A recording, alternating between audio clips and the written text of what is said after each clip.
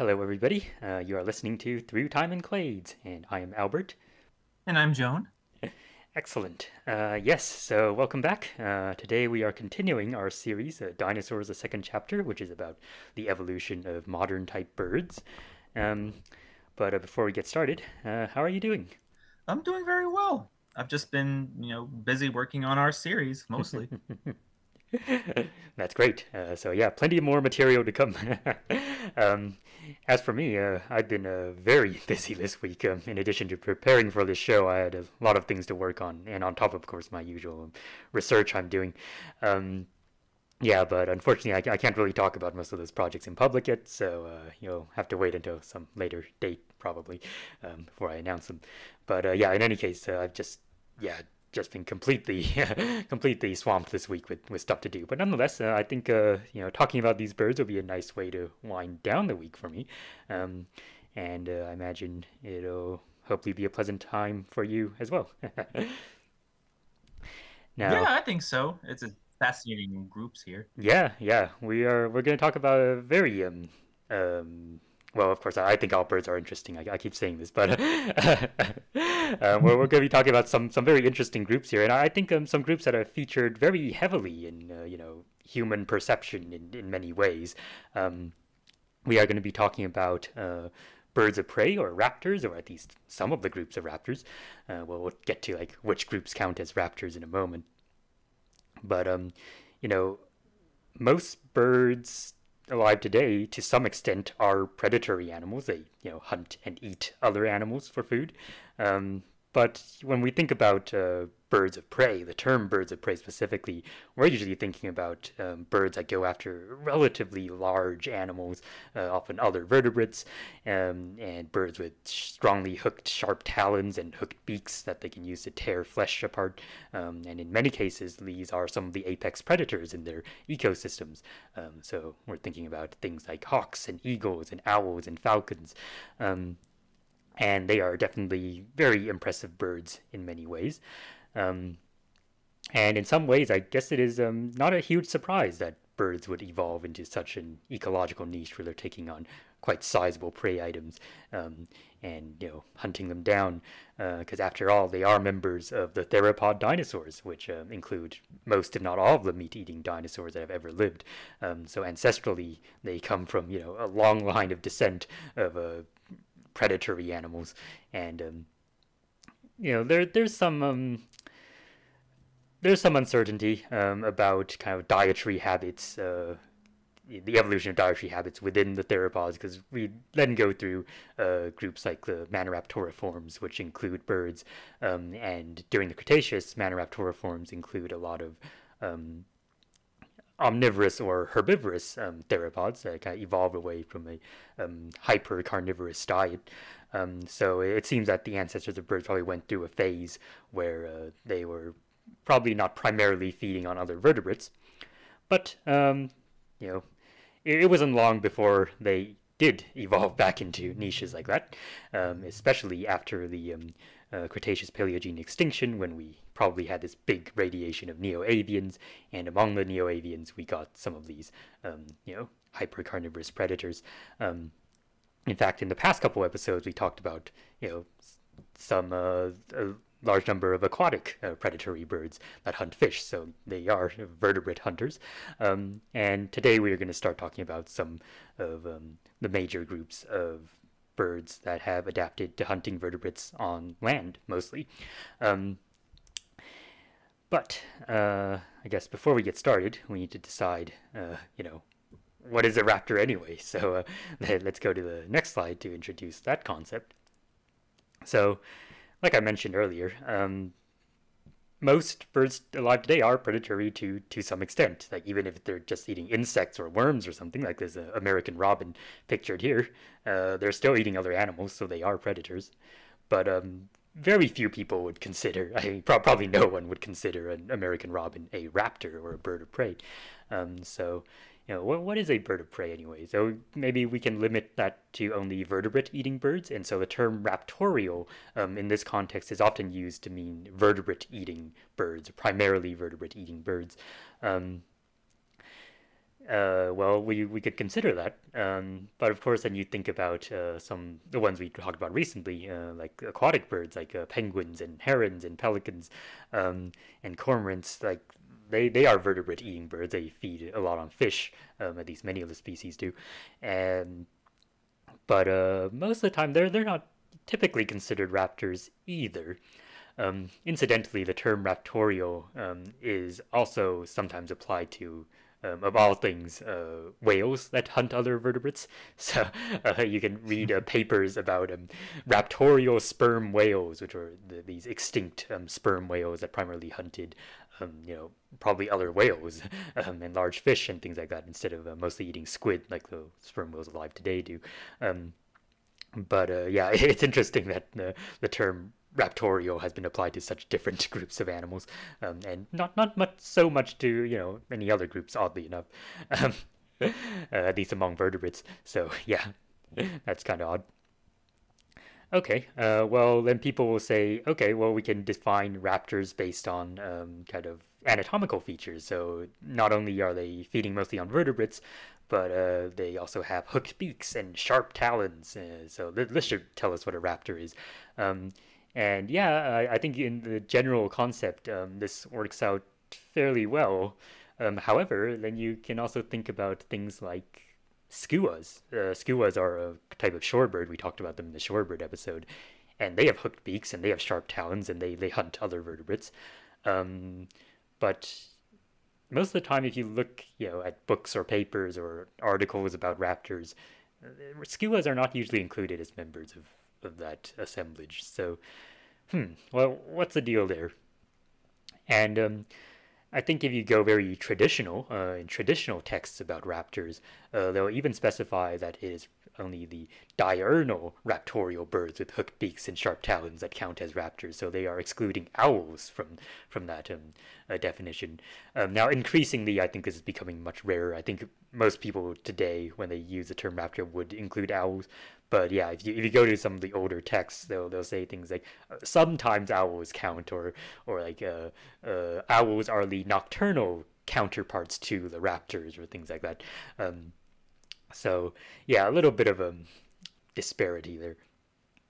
And also, how about vultures? Because vultures don't typically hunt much. I mean, some species will hunt a little bit some of the time, but most of their food comes from scavenging animals that are already dead. But they're kind of hawk-like, and they have hooked beaks. They don't tend to have very strong grasping feet for catching prey because they don't need to, but they do have hooked beaks to tear through flesh and things like that while they're feeding. Um, and as we shall see, contrary to some claims you might hear elsewhere, vultures are generally pretty closely related to hawks and eagles. So, do they count as raptors or not? Hmm. And people will differ on this point. And then you might say, well, okay, why does this matter anyway? Just let everybody use their own personal definition of raptor. And then, yeah, I'm typically, okay with people using different definitions for things if they make it clear what definition they're using.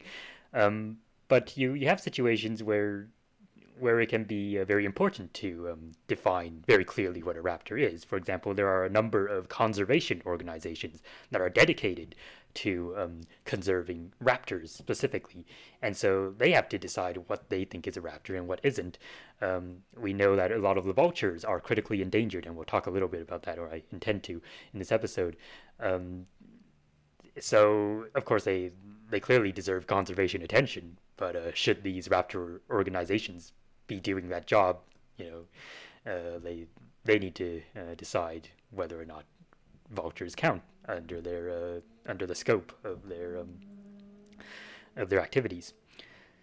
So yeah, you can see a lot of varying definitions of raptors, or potential definitions that we could apply. Um, Now, recently, a review paper came out that decided to propose a definition of a raptor that includes ecological aspects of these birds, and also anatomical aspects, and also phylogenetic aspects of these birds. And I think the definition they came up with is a pretty reasonable one. So I'll get to that in a few slides. But before we continue, do you have anything else to add about this general subject? Well, it certainly is an interesting discussion. Hmm. And I would agree with you that I think as long as people like make it clear like what they're talking about, Hmm. then I can see how the definition of raptor can shift Right. to anyone's personal preference. Talking about raptor organizations, I do know the Carolina Raptor Center Uh-huh. uh, in North Carolina that I've had the fortune of going to. Um, it's just they do predatory birds mostly across the board. So Yeah. they have owls and vultures as well as the typical, I guess, day living Hmm. eagles and hawks and stuff. Yeah. And so I guess their definition is very broad in that context. Right. Right. So like the primarily raptorial birds with the hooked beaks and the sharp talons, Yeah. that thing. But yeah, I do definitely remember growing up with some books that would like kind of use different definitions of raptor. Like one of my favorites was the birds of prey that hunt by day, Right. and they just talked about eagles and hawks and vultures Hmm. and stuff. But yeah, I guess nowadays I don't really have a preferential definition. Hmm. Um, I tend to more focus on like evolutionary relationships Right. more than because I would tend to think that a term like raptor is probably more of an ecological based definition That's right. than a evolutionary based definition. Hmm. Yep, that is true. It has been understood for a time, although we haven't known until quite recently exactly how these groups are related, and to an extent we are still uncertain, as we shall see. Um, but it has been acknowledged for a time that it is quite possible that not all of the birds that are typically considered raptors form a clade exclusive to themselves and don't and exclude everything that we don't consider raptors. Um, and this has basically been confirmed by genetic studies that it seems that the kind of the raptor ecomorphotype is kind of scattered across the tree of birds and or at least one particular group in the tree of birds and is not they don't form a clade of raptors. So yeah, the term raptor is definitely mostly an ecology based or to some extent anatomically based term, and less so of a phylogenetic one. Although the new definition proposed by the recent paper does include a phylogenetic component to it. Oh, okay. Yeah, but yeah, we'll get there. Um, and I guess while we're here, of course, if you are a fan of Mesozoic dinosaurs, you also probably also use the term raptor in a different sense too, for the dromaeosaurid dinosaurs in the Mesozoic, and sometimes the troodontids as well, which are probably closely related. At least they're closely related to both the dromaeosaurids and birds. Um, and this is kind of a term I think it was probably made popular by Jurassic Park, which used the term raptor as a nickname for dromaeosaurids, and so Mm. it's kind of spread, permeated throughout popular culture. And so today, when you speak of raptors, some people might not immediately think of the modern day birds, but instead of the Mesozoic dinosaurs. Um, Now, I think paleontologists' reaction to this has been mixed. I know some people who really dislike using the term raptor for Mesozoic dinosaurs. Um, I I personally don't have a huge problem with it, because after all, dromaeosaurids and troodontid dinosaurs are very closely related to modern birds. They are both Paravian theropods, and like the modern day raptors that we often or rather, like the modern day birds that we often consider raptors, they seem to have hunted and killed prey with sharp talons on their feet and so on. So I think to an extent they they are in some ways comparable to our modern day raptors, even though if there are still of course some major differences. Like the Mesozoic ones have teeth and most of them didn't fly and so on. But you know, I think it's justifiable to call them raptors in a broad sense. Um, but I also do like the definition that the new paper came up with, which is largely pertinent to modern birds. And for the record, the term raptor has been used for the modern birds for far longer than it has for dromaeosaurids. So definitely the original definition, you could say, of raptor is specific to the modern birds. But before we get to this, what this new definition of raptor is anyway, we need to introduce a group of birds, a clade of birds. So let's go to the next slide. And this is the group telluravians. And this group is kind of an important milestone in this series, because if you remember all the way back to episode 4, when I first introduced neoaves, and I was talking about how neoavian phylogeny is a total mess, and we can't really figure out how the different major groups are related to each other. But here are I think 9 or so major groups that all of the major studies agree actually exist. And, well, telluravians is the last one we haven't covered yet. So this is the last of the major groups in that neoavian polytomy I introduced, but way back when. So yeah, we're finally here. All the birds in this episode that we're going to talk about are members of telluravians, and all the birds that we're going to talk about in future episodes of the series are members of telluravians. Now, in case you think that this means the series is almost over, not quite. We still have a little bit of ways to go. Because as you can see, right on this slide here, there are over 8,000 living species of telluravians. So it'll still take a few more episodes for us to get through the major groups of these guys. Yeah, they are incredibly diverse. There are identifiable fossils of telluravians from the Paleocene onwards, so they clearly originated very soon after the KPG extinction. And something quite interesting about telluravians. So telluravians, the name telluravians basically means land birds, and so sometimes a nickname for these guys is core land birds. So they don't include all the land living birds, but they include a great diversity of them, so they're the core land birds. But I think even more specifically, a lot of the telluravian groups are adapted to living in trees, and that's really notable because it is thought that probably the ancestral crowned birds were primarily ground-dwelling birds. Now, they could fly, and maybe they could fly into a tree to sleep for the night, like a lot of the galliforms, the chicken-like birds do. But it seems that they were primarily foraging and nesting on the ground. But within telluravians, we see a great radiation of tree-dwelling dinosaurs. Now, they're not the only group of birds to evolve tree-dwelling forms, not the only group of crowned birds, for that matter. For example, we saw the cuckoos and the turricos way back in episode 4. Some of the members of Strysaures live in trees. That was episode 5, I think. So there have been other groups of tree-dwelling birds that have evolved, but by far the most diverse has to be telluravians. And so, much like how the big water bird clade kind of exemplifies the dinosaurian conquest of the ocean and of aquatic environments, I think telluravians can be seen as kind of the dinosaurian conquest of the trees, because they are by far the most diverse arboreal dinosaurs that we know of. It seems that prior to the origin of at least avian flight, it doesn't seem like there are that many convincing arboreal dinosaurs. It seems like it really was flight that kind of allowed them to unlock this kind of ecology to get into the trees and become specialized tree-dwelling forms.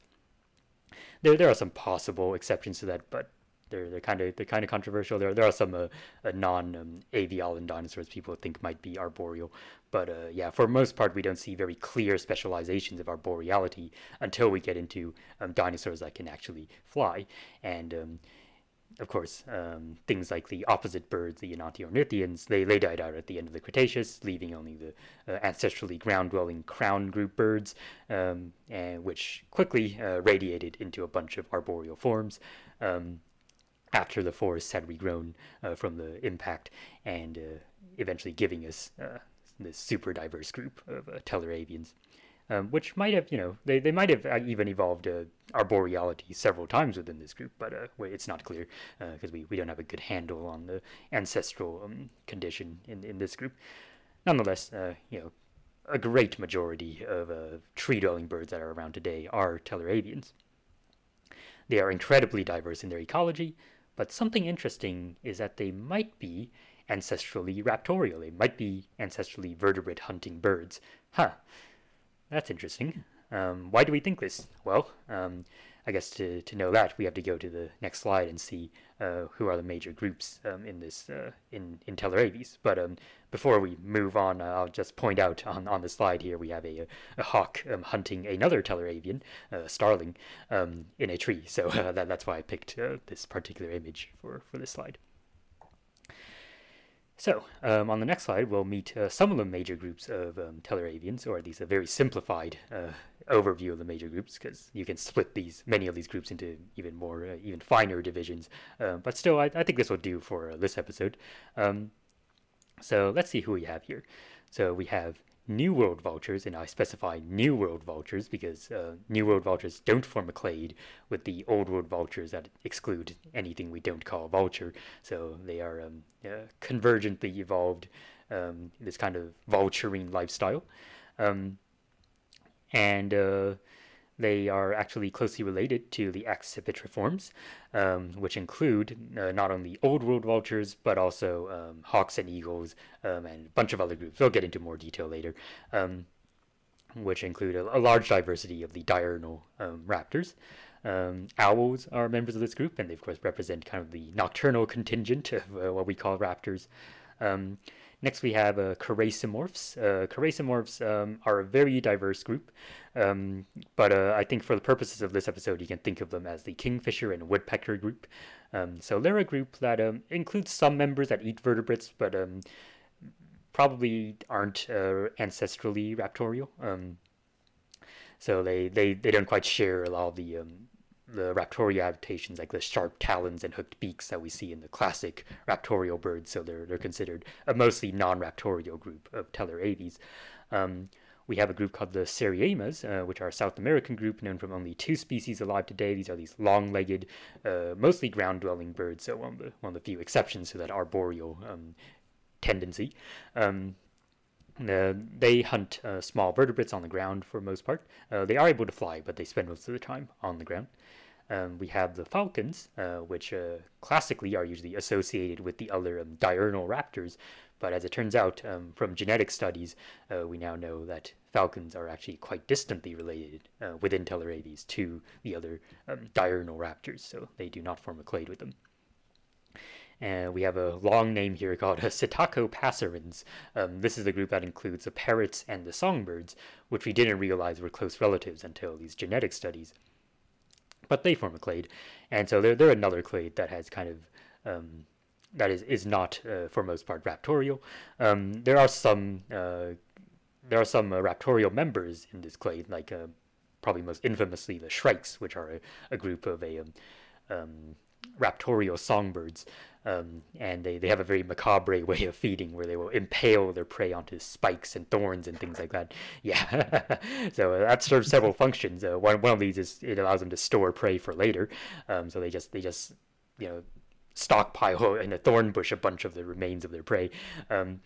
It also allows males to kind of show off to females, saying, "Look what a good hunter I am! I collected all these prey items." And another function it serves is that it allows them to tear open their prey items more easily, because they don't have as powerful feet as like a classic kind of raptor would, being songbirds. So they prefer to just impale their prey item on a spike and then be able to tear off pieces of flesh from there with their beak. So yeah, pretty interesting birds.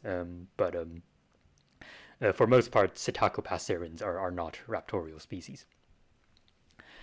Okay, so the group telluravians in general is a group that we only kind of recognize with these large-scale molecular studies. But most of the, pretty much all the recent molecular studies are consistent in, in terms of which groups belong to this clade, which groups belong to telluravians. It's the ones that are listed here. That much is not controversial. But there still is a little bit of uncertainty about how these groups within telluravians are related to each other, and that's why I've kind of put them in a polytomy here. And on the next slide, I show some of the different topologies that have been recovered for the relationships within this group. On the leftmost side is the topology that is most commonly recovered. So in this topology, telluravies split into two groups, one called Afroavies, including the Accipitriforms, the hawks and allies, the owls, and the Caracimorphs, all together in one clade, and it's called Afroavies because it's hypothesized that they might have originated in Africa. Whether that really is the case is difficult to tell because the early fossil record is not good enough for us to confirm it, but kind of people have hypothesized based on the distribution of living forms that maybe this group originated in Africa. And the other group in telluravies is Australavies, which includes the Seriemas and falcons and parrots and songbirds. So Australavies is intended to mean southern birds because it is also hypothesized based on the distribution of living groups that they might have originated in the southern continents. And in terms of the parrots and the songbirds specifically, it is often thought that they might have originated in Australia. So that's the reason for that name. Now, Australavies is a pretty well-supported group. Like, pretty much all of major molecular studies recover it.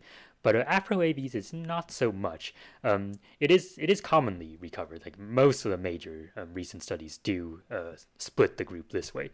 But, as was pointed out by a recent study, there are some genes that indicate like a different kind of topology, a different kind of topological signal. So there are a couple of other possibilities that we can't really reject just yet. So one of these is the one in the middle. So in this topology, telluravies is split between the vultures and hawks and eagles and their kin, and then everybody else on the other side. And so the owls here are still closely related to Caracimorphs, but the most of the diurnal raptors are not associated with them.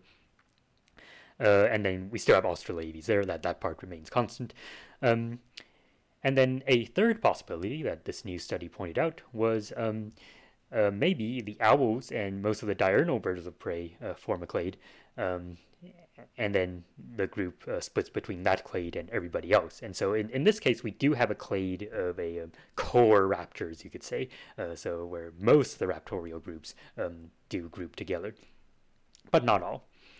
And so you can see here that no matter which topology you kind of favor, it's clear that the raptorial clades don't all clade together. They don't all form an exclusive clade.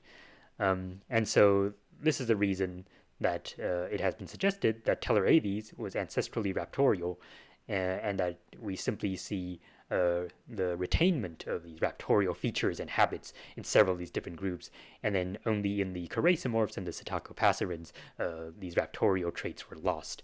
That seems to be the most parsimonious explanation of this this distribution. But on the other hand, ecologies can evolve convergently pretty easily, so I don't think we can completely reject the possibility that in some or even all of these cases, raptorial ecologies are convergent, and they evolved kind of from a more maybe generalist ancestor. At the moment, the fossil record is still a bit too sparse for us to tell for sure, although we will meet in some later episodes some fossil taxa that might have some bearing on this question. But even so, it certainly is a very distinct possibility that telluravies is ancestrally raptorial. And so I marked here the raptorial clades in red, which is a little bit of a spoiler, because if we move to the next slide, we can finally get back to, what are raptors anyway? What did this new study that I mentioned earlier propose should be the definition of raptor? And so McClure et al. In 2019, this is the new study I alluded to regarding the definition of raptor, they proposed that raptors are members of telluravies that retain a primarily raptorial lifestyle. So they're kind of assuming here that raptoriality is the ancestral condition for telluravies, but that's not an unreasonable assumption. And so all the groups that retain raptorial lifestyle from that ancestor are considered raptors in their context. And so this would include the groups listed here, the New World vultures, which, they are scavengers, but they do feed primarily on vertebrate flesh, the Accipitriforms, the owls, falcons, and the Seriamas, which is very interesting because Seriamas classically have not been considered raptors, but as they point out in the paper, under their definition, there isn't really any reason to not consider them raptors. They are primarily raptorial. They primarily hunt other vertebrates. They do have sharp claws and hooked beaks for killing their prey and tearing flesh. And they are members of telluravians that seem to have retained an ancestrally raptorial lifestyle. So they propose that Seriamas should be considered raptors. And I have seen like various conservation organizations have already adopted this where they consider Seriamas to be raptors. So it seems that this definition is already starting to be fairly influential. I guess while I'm here, I might as well mention that Seriamas classically were considered to be more closely related to cranes and rails. If you remember how Gruiforms used to be this kind of super expanded, diverse group that kind of got blown apart when we realized, oh wait, not all of these things are closely related. So yeah, it turns out Seriamas are not closely related to the cranes and rails at all. They're members of this telluravian group, and they fit this definition of raptor.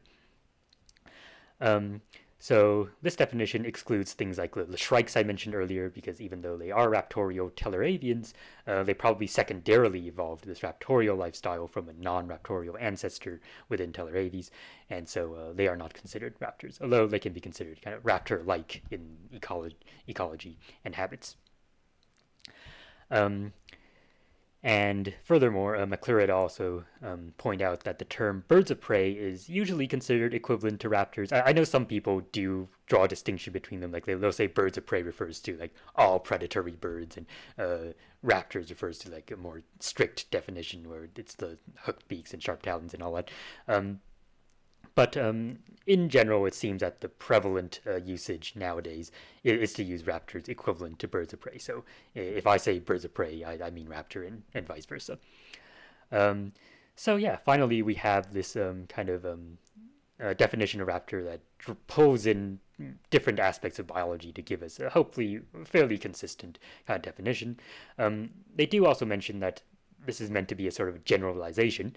There are species of there are like individual species within some of these groups that aren't strictly, primarily raptorial. So, for example, there is a very weird kind of old world vulture called the palm nut vulture, which does prey on animals sometimes, but a big chunk of its diet consists of fruit, of all things. That's why it's called the palm nut vulture, because it likes to eat palm nuts. But because it is, kind of embedded in these primarily raptorial groups, in general, these general groupings are still by and large raptorial. So they are still all considered raptors, even if there might be a few individual exceptions. So yeah. All right. I think that's what I have to say about defining raptors. Do you have anything to add to this? I think it's funny that so I guess the palm nut vulture is like the panda bear of the raptors. You're right, exactly. I've always thought that birds of prey was an interesting word. Mm-hmm. I know in like older works, I'm talking like Haeckel, Yeah. like carnivorans were talked about as beasts of prey. That's right, yeah. But you don't really hear that anymore versus birds of prey, which has just kind of hung around for so long, which has always been interesting to me. That's true, yeah. No, I'm definitely down with this definition. I mean, if this is a direction that biologists want to go, I'm all for it, really. Mm-hmm. Yeah, I would agree. I think it's a pretty reasonable one, and it encompasses pretty much all the groups people generally consider to be birds of prey, and excludes most of the groups that generally have not been considered birds of prey, and I think it's fairly kind of internally consistent. So yeah, I'm down with it. If people want to use it, I think that's great, and provisionally I think I'll be using it in the foreseeable future. So yeah, so we have all these different raptorial groups. They are not all each other's closest relatives, but they all belong to the group telluravians. And so in this episode, we're going to talk about a couple of these groups, some of the most diverse ones, in fact. So we're going to talk about the New World vultures and the closely related Accipitriforms, and also the owls. Yeah, I think before we jump into specific groups, I think it is quite interesting the role that raptors often play in popular culture and even traditional human cultures, because they're often like pretty conflicting perceptions of birds of prey. And I guess that's true of a lot of large predatory animals. Like on one hand, yes, a lot of birds of prey are admired for their power and their majesty and all that. Um, but people also come into conflict with birds of prey for other reasons too. Like birds of prey might prey on um, domestic fowl that people are trying to keep. Birds of prey might compete with humans for prey items that they're hunting, and so in some contexts, birds of prey have also been vilified as well, and even in quite recent times, which is rather unfortunate. Um, and of course, different groups of birds of prey have different connotations too. Like people are more likely to view eagles, for example, in a positive light than vultures. Um, and because vultures, I guess, are associated with things that are dead, even though eagles are the ones that actually kill things. So that, it's a it's a bit contradictory in my opinion, but yeah, I guess vultures, they look kind of grotesque. They are often associated with like dead and rotting bodies, so people often don't like them, which is very unfortunate. I'll get to that in a moment. My defense of vultures, um, but also things like owls. Owls have various different connotations too. Like uh, they're sometimes viewed as symbols of wisdom, but they're also kind of sometimes considered ill omens, I guess, because they are nocturnal and make weird noises at night. People consider them to be kind of spooky. So yeah, raptors have held a range of different roles in human perception over time, and sometimes even the same species can occupy very different such roles in human perception. So yeah, definitely they're a group that has been intimately tied to human activities for a long time. In fact, for a very long time, depending on how far back you want to look, because we will see that interactions between humans, or at least total group humans and raptors, are not a new thing by any means. And yeah, and of course, if you've been following a Jones series on humanity, the prologue, you will know what I'm talking about. But yeah, let's get into some specifics now. So first up, we have a group. Yeah, the New World vultures. So New World vultures are currently not a spectacularly diverse group. There are 7 living species, but nonetheless, I think in many parts of the range, they are a very familiar group. Now, as their name suggests, they are from the Americas, although there are possible fossils from the Eocene of Europe that might belong to kind of early members of this group. So they might have had a wider former distribution, but those fossils are pretty fragmentary, so it's hard to say much about them. Um, and as I mentioned earlier, the New World vultures are not like the living closest relatives to the vultures of the Old World, and so that's why we're specifying New World vultures here. Um, the kind of vulture ecomorph evolved several times independently within the raptorial telluravians. So yeah, I do want to make this clear, and I mentioned this in the previous episode too. New World vultures are not closely related to storks. That was a classic kind of hypothesis that seemed to make a lot of sense because there are a lot of anatomical and ecological similarities between the New World vultures and some of the storks, like the marabou stork, which is also a kind of a bald-headed scavenging bird. And storks also, often soar on thermals, and they also, both the New World vultures and storks, both pee on their legs to keep cool. I mentioned that in the previous episode too. And some of the early genetic studies even seem to support this. But we now have, much more complete genetic sequences with much more complex methods of analyzing them, and it is very unambiguous. Storks and New World vultures are not closely related at all. People will still repeat this as a sort of kind of shocking or surprising quote-unquote fact that, did you know that New World vultures are not closely related to hawks or eagles, or Old World vultures are more closely related to storks? Yeah, that is not true. New World vultures are more closely related to hawks and eagles, and even to Old World vultures than to storks. They are just not like the extant living sister taxon to Old World vultures.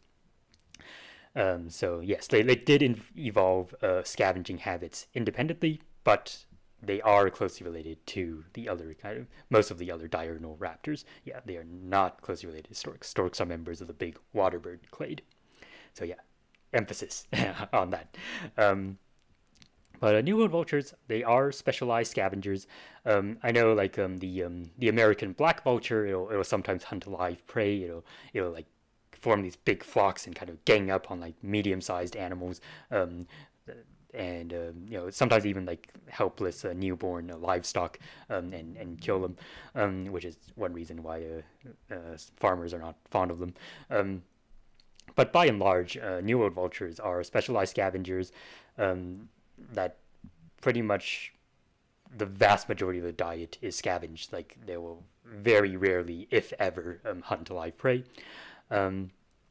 And to be scavengers, they have several specialized adaptations for this.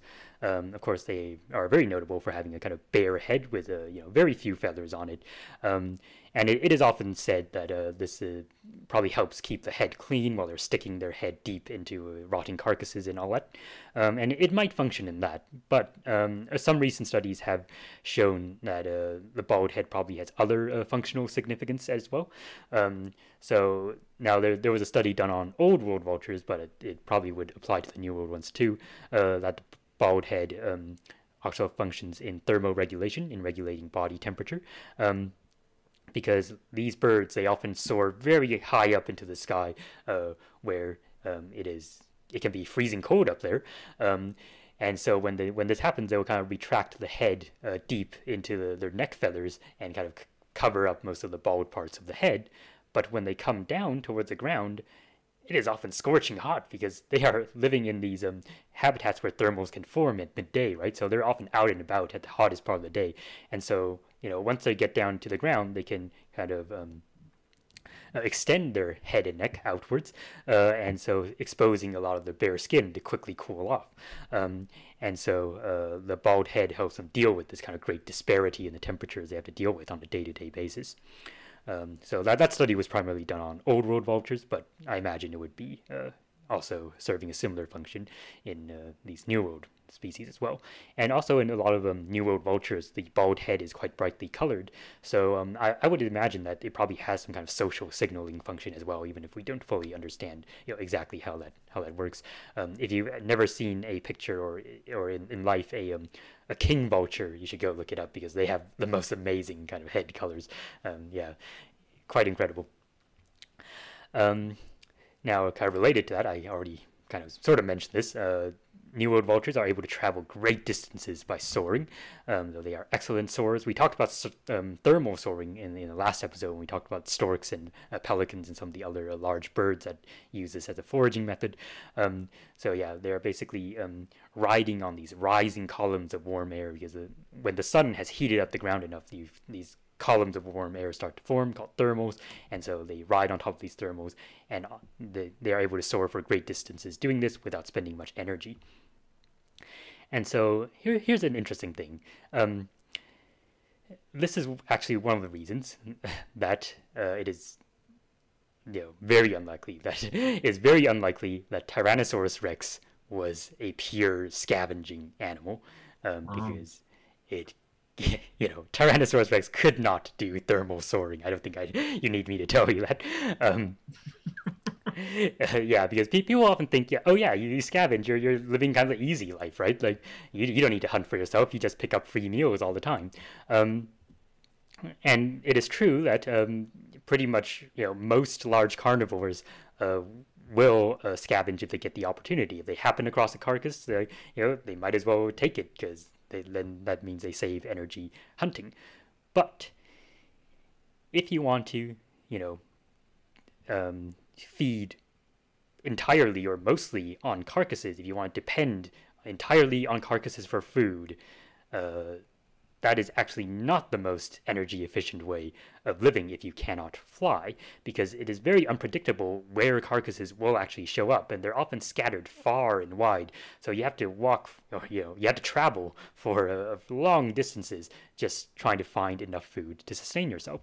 And in vultures, they can do this because they can soar for massive distances on these thermals without spending a whole lot of energy.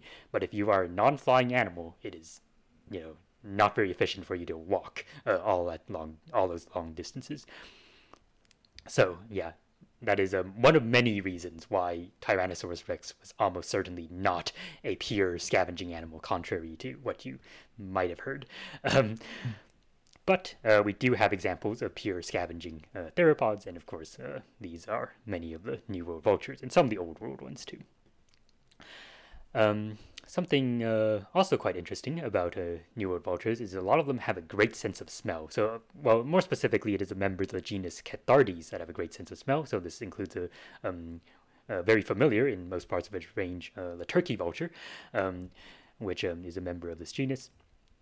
And we mentioned before that kind of the cliche of birds not having a great sense of smell is not entirely true. In fact, many birds actually do have a fairly decent sense of smell, and we're only just now starting to understand kind of the role that the sense of smell plays in their biology and their behavior.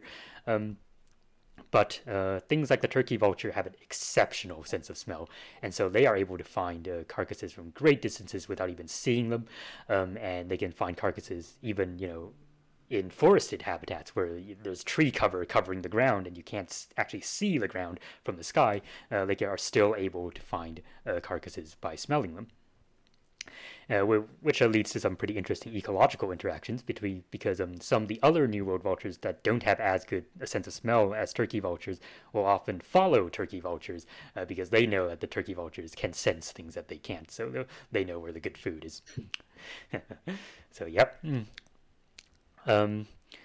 Now, something else, quite notable about the New World vultures is that they include some of the largest living flying birds. So things like the Andean condor is one of the largest flying birds in the world, and the California condor is the largest bird of all in North America. And they can weigh up to, like over 10 kilograms, like 13 kilograms, maybe 15 in large individuals.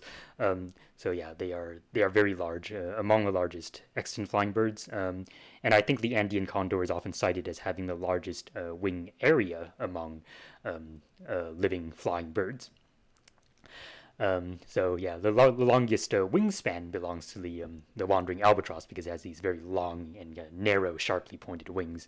And the heaviest flying bird is often said to be the Cory bustard, although I think very large swans might be able to surpass that. But either way, despite all that, the Andean condor has the largest wing area, which is of course very helpful for attaining a lot of lift in thermal soaring. And finally, something very unusual about New World vultures is that they don't have a syrinx. So the syrinx is a vocal organ that most birds use to make noises, and this is one of the reasons why birds can make these extremely complex calls. But New World vultures don't have one, and so they're not very vocal animals. And when they do make calls, it's usually like things like guttural hisses and growling and things like that. So yeah, pretty unusual for a bird. And I don't think it is clear, why they lost the syrinx. Yeah, well, what the significance of that is, but it is something quite odd that they have, or rather don't have, among modern birds. So I have a few other things to say, but do you have anything else you want to add about New World vultures? Oh, well, I mean, I love these birds. Me too. Honestly, I think that they are lovely. Like their role in ecology, of course, is super important. Yep. The fact that some of the species, like, they can eat parts of carcasses that other scavengers can't. That's right. And I just think like they're cute. There's like the turkey vulture. Yeah. Of course, living in North Carolina, I growing up, anytime I'd be outside, there'd always be at least one, riding the thermals. And so I've become quite familiar with them over the years and grown really fond of them. They're some of my favorite birds. I have my stuffed one on my bed right now, actually. That's just great. I should probably mention, I might as well just plug this because for anybody who's on Facebook, there's so there's Tracy's Aviary in Ohio, and they have an Andean condor there, who they call Andy N. Condor, and so he kind of has his own Facebook page where like they post photos of him doing things around the park. Like he's in what is it, advocacy animal or Mm. something like that, where like he roams around and like he kind of represents his species Right, and right. An teaches people ambassador. about vultures. Yes, that's the ambassador animal, and of course, like every day, there's always photos of him, running around in the grass or making a funny face or showing his wingspan off because again, Andean condor is an Right. impressive bird, and I just, it's kind of one of those things where it's like people think about vultures, and I guess you'll probably go into this too. And they see like the wrinkly naked face and Mm. they're scavenging and they think like, oh, what a hideous Right. thing. How can anybody like a bird like this? But if you pay more attention to them and their habits and you like pay attention to like Andy Condor, for example, Mhm. who and, like just making all these like hilarious faces and poses and stuff. Like I think they'll grow on you too. Yeah, yeah. Definitely, you say don't judge a book by its cover, and that's often true. And I'm definitely with you there on the love of New World vultures because yeah, they are among my favorite birds too, and I I really love seeing turkey vultures. Like back when I lived in the States, they're of course quite common birds in most parts of the United States, and yeah, I I always love seeing them just kind of flying around like effortlessly, just soaring in the air. They're definitely very remarkable. The thing is, like, people are always surprised when they ask me what my favorite bird is. Of course, I can't just pick one, so I list a few examples. But I often include the turkey vulture, and they're always surprised by that. They're like, what, the turkey vulture, really? Um, but uh, but yeah, I think if I were to aspire to be any kind of bird, I would like to be a turkey vulture because, well, for one thing, they don't really hurt anybody else. They're pretty much entirely scavengers. Not many other things bother them. It's not often that they are preyed upon by other animals. Like even humans don't hunt them most of the time. Um, and they just kind of spend their day kind of doing their own thing. And what they do is very beneficial to most of the other things in their environment. So they kind of help everybody out, and I I think that's a kind of lifestyle that I think a lot of us can aspire to. Oh, I hear you there. Yeah. So yeah, I really like turkey vultures. I really miss them after moving here to the UK because of course New World vultures are not found here in the wild. Yeah, they were always kind of a familiar sight that I could count on in the US, and yeah, just incredible birds. They are turkey vultures are not as big as California condors or Andean condors, but they're still pretty damn big birds, and it's always a delight to see them with their very distinctive kind of flight style, where they're rocking from side to side, and the wings kind of held slightly angled upwards in a V-shaped kind of shape. Um, and vultures are indeed very ecologically important, and it is very unfortunate that in many parts of the world, many vulture species are critically endangered for various reasons. And in fact, some human communities have been feeling the consequences of a lack of vultures, and I think I'll talk about that a bit more when we get to old world vultures, because that's was being affected. But very similar kind of factors are relevant when it comes to new world vultures too. Um, so, like you said, vultures are able to stomach a lot of material in rotting carcasses that other animals cannot. Like even other animals that will scavenge some of the time will often get sick from eating certain types of microbes that are found in rotting carcasses. But the vulture's digestive system is amazing. It can just pretty much destroy and pulverize everything that goes in there. Like you can't tell um, what kind of meat a vulture has eaten from its droppings, or it's very difficult at least, because the DNA from the meat that is eaten it gets completely destroyed in its digestive system. Um, and yeah, they also destroy a lot of disease-bearing pathogens in carcasses too. And in fact, it has been found that vultures have New World vultures specifically. I I'm not aware of equivalent studies on old world vultures, but definitely I know in new world vultures it has been found that the microbiome in their digestive system is composed of very specific types of bacteria, and these bacteria are actually the types of bacteria that you would find in rotting carcasses and would normally make any animal they colonized very, very sick. But instead of becoming sick, the New World vultures have kind of recruited these bacteria as part of the digestive system to help them break down the very nasty stuff that they like to eat. Um, so yeah, yeah, that's a very very cool adaptation. Um, and probably these specific types of bacteria also help kind of crowd out the other types of potentially harmful bacteria that they ingest, so that they don't get a foothold in there. So yeah, really really cool. And by doing this, vultures not only clean up their environment of kind of dead bodies everywhere, but they also kind of prevent the spread of disease. That's kind of one of the major ways in which vultures are really ecologically important, is by doing this. And if you have an environment that doesn't have a lot of vultures, carcasses don't get cleaned up quick enough for this kind of effect to take place. So yeah, respect the vultures because they are super important to the environments that they live in. And so Yeah. exactly. Do you also get black vultures down there? Yeah, I was gonna say, one of my first birding lessons Uh-huh. actually, that I learned when I was really young was to tell turkey vultures from black vultures apart. Mm, Because when they're, well, I mean, for one thing, I mean, the heads, like that's kind of a no-brainer. The turkey vulture has like the red head, the black vulture has the black head, or like a gray head, I guess technically. But like when they're in the air, and their wings are splayed out as they do, yeah. Mm, the turkey vulture has kind of like a grayish white on the tips of the primaries, that's right. whereas the black vulture only has whites on the, I guess, the outer tips of the Right. Right. wings. And so when you see one in flight, it's very easy to say, oh, that's a turkey vulture or that's a black vulture. That's right. Yeah. But yeah, I do know that I think this is true, but I haven't been able to check.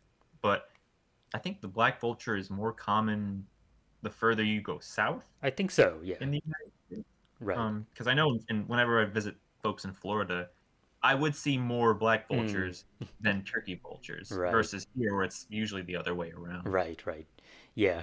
I think that's correct. Yes. And I when I was in Maryland, it definitely fit that pattern too. I would see both species, but turkey vulture was more common. Um, and yeah, they also kind of fly differently too. So the kind of rocking from side to side, that kind of motion is more specific to the turkey vulture, whereas the black vulture kind of soars with its wings flat and without the kind of rocking. Um, so that's also a good way to tell them apart. Um, yeah, they're definitely really cool. Unfortunately, so there was one time I went to Arizona on a field course, and it was great. We visited the Grand Canyon and all that, and super super fun. But the one disappointment that I left with it was I did not get to see California condor on that trip. Oh, yeah. I've always been fascinated by the conservation Mhm, mm, history of the California condor, right. um, and like more and more, like the situation has been improving. Yep. Mm, Like I think like just a few weeks ago, the Yurok tribe, or the Yurok Nation, I should say, was working with the conservationists of the California condor mhm. in California, and they're planning on reintroducing that species to the redwood forest, Yeah. Mm, for the cool. first time in like 100 years or something. Wow. And I often wonder, we talk about like the effects of vulture loss Hmm. in like Eurasia in Africa. Yep. Mm, um, but I often think about like what sorts of benefits would come if there were more California condors hmm. in Western North America. Yeah.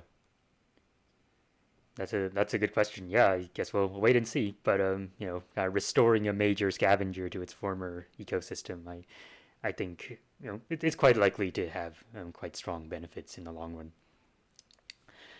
Yeah. Yeah, and I guess the situation is a little bit different Hmm. nowadays. Right. I know, there's a convoluted like ecological history of the West Coast with the Yes. California Oh, condor. Like yes. they would go after the megafauna, mammoths and bison and Mm. stuff. But then once those died out, I think they switched to more coastal animals or Yeah, that's something like correct. that. Yeah, they started scavenging on whales and seals. Right. And then once Europeans started Hmm. showing up, bringing their cattle Right. and horses and stuff, then they switched again That's right. toward going after them. Um, at which point, afterwards, like they were, mercilessly hunted and Yeah, whatnot, and unfortunately. they were all round up and put into the breeding programs. And Right. yeah, it's just slow. Because I think these birds breed very slowly, They if I'm do, not yeah. mistaken. Yeah. It's like one or two babies at a time or Right, something like right. that. And I'm always, of course, growing up, I could never, read about conservation without seeing the little California condor puppets that they would use That's to right. feed the babies in their little enclosures. Right. That's iconic with me. Yeah. Oh, yeah, totally. And it makes me think about the like that level of dedication towards preserving these Hmm. birds, because to make sure that like no wild behaviors, I guess, quote unquote, are lost, Right. and they're able to kind of keep the general ecology as best as they can. Of course, the one downside of the conservation movement, and I remember learning about this like not too long ago, was that I guess when they were taking all these California condors in, and they were like making sure that they were free of disease, and, Mm. and, and they would sterilize them and that kind of thing, Oh, clean them yeah. up. I guess they had wiped out their lice. That's right. Yeah. Yeah, like they had like their own lice species that would do their thing. That's right. um but with all the cleanup, the lice had nowhere else to go and they went extinct. Yeah, yeah. That's yeah. Kind of That's a huge discourse of indeed, indeed. parasite Parasite conservation. conservation. Yeah, indeed, indeed. But yeah, no, that's a great overview, and that means I won't have to go into that much detail in a moment to get because I Oh, yeah, but no, you're absolutely right. You're absolutely right about the kind of general timeline of how things went in that regard. And so, yeah, originally California condors could be found like back in the Pleistocene, they could be found like across North America pretty much. Um, but after the die out of the megafauna, they ended up switching to coastal megafauna. Okay, so die out of land megafauna. They end up switching to eating remains of whales and seals on the coast, and that's why it became restricted to the west coast. But then, yeah, when Europeans brought cattle over, that's when they start scavenging on livestock, and yeah, unfortunately, they were often deliberately killed, even though they don't hunt livestock; they're only scavengers. And furthermore, they also get killed a lot by ingesting lead because um, lead pellets are used in hunting. Of course, when condors scavenge on dead bodies that had these lead pellets in them, they would get poisoned by the lead, and that would kill them. mm, And that is one of the major reasons why their numbers dwindled so much. But fortunately, yeah, they are making a comeback, and so far it's been quite successful, and hopefully that program can continue, and we can still have these very magnificent animals still with us. Now, if we go to the next slide, we'll see that in fact there used to be a huge diversity of New World vultures around in the Americas in general. So what this image is showing here is some examples of living New World vultures, so the ones in black and white, but also their close relatives from the Pleistocene. Um, some of these are from North America, some from South America, but you can see that there used to be this whole range of sizes um, in this kind of scavenging guild, like all of these different scavengers sharing, in many cases, overlapping in range, um, and just all scavenging from megafauna. It would have been amazing to see like how they all interacted ecologically, like well, what was like kind of the pecking order? What was the pecking order? Like who would feed first and so on? Like or were there some that specialize on feeding on specific parts of bodies or specific types of animals? Like I would love to know that. yeah, certainly today there is a very complex kind of hierarchy in the coexisting vulture species where some will feed first because they're more aggressive or bigger or whatever, and they'll feed different species will feed on different parts of bodies, and yeah, they'll kind of partition out their niches like that. Um, and back in the Pleistocene, let's say uh, in California, for example, where you have the La Brea tar pits, you have of course the turkey vulture, but you also have the California condor, and you also have um, a, a larger relative of the modern black vultures. Corygips occidentalis is the extinct species that was a little bigger than the modern one. You also had Breagyps, and you had other members of the genus Gymnogyps, which is the genus of California condor, and not only that, but you also had some of the quote unquote old world vultures that lived around near the La Brea tar pits at the time. We'll get to those later, but yeah, this huge range of scavenging birds, like all living in the same ecosystem.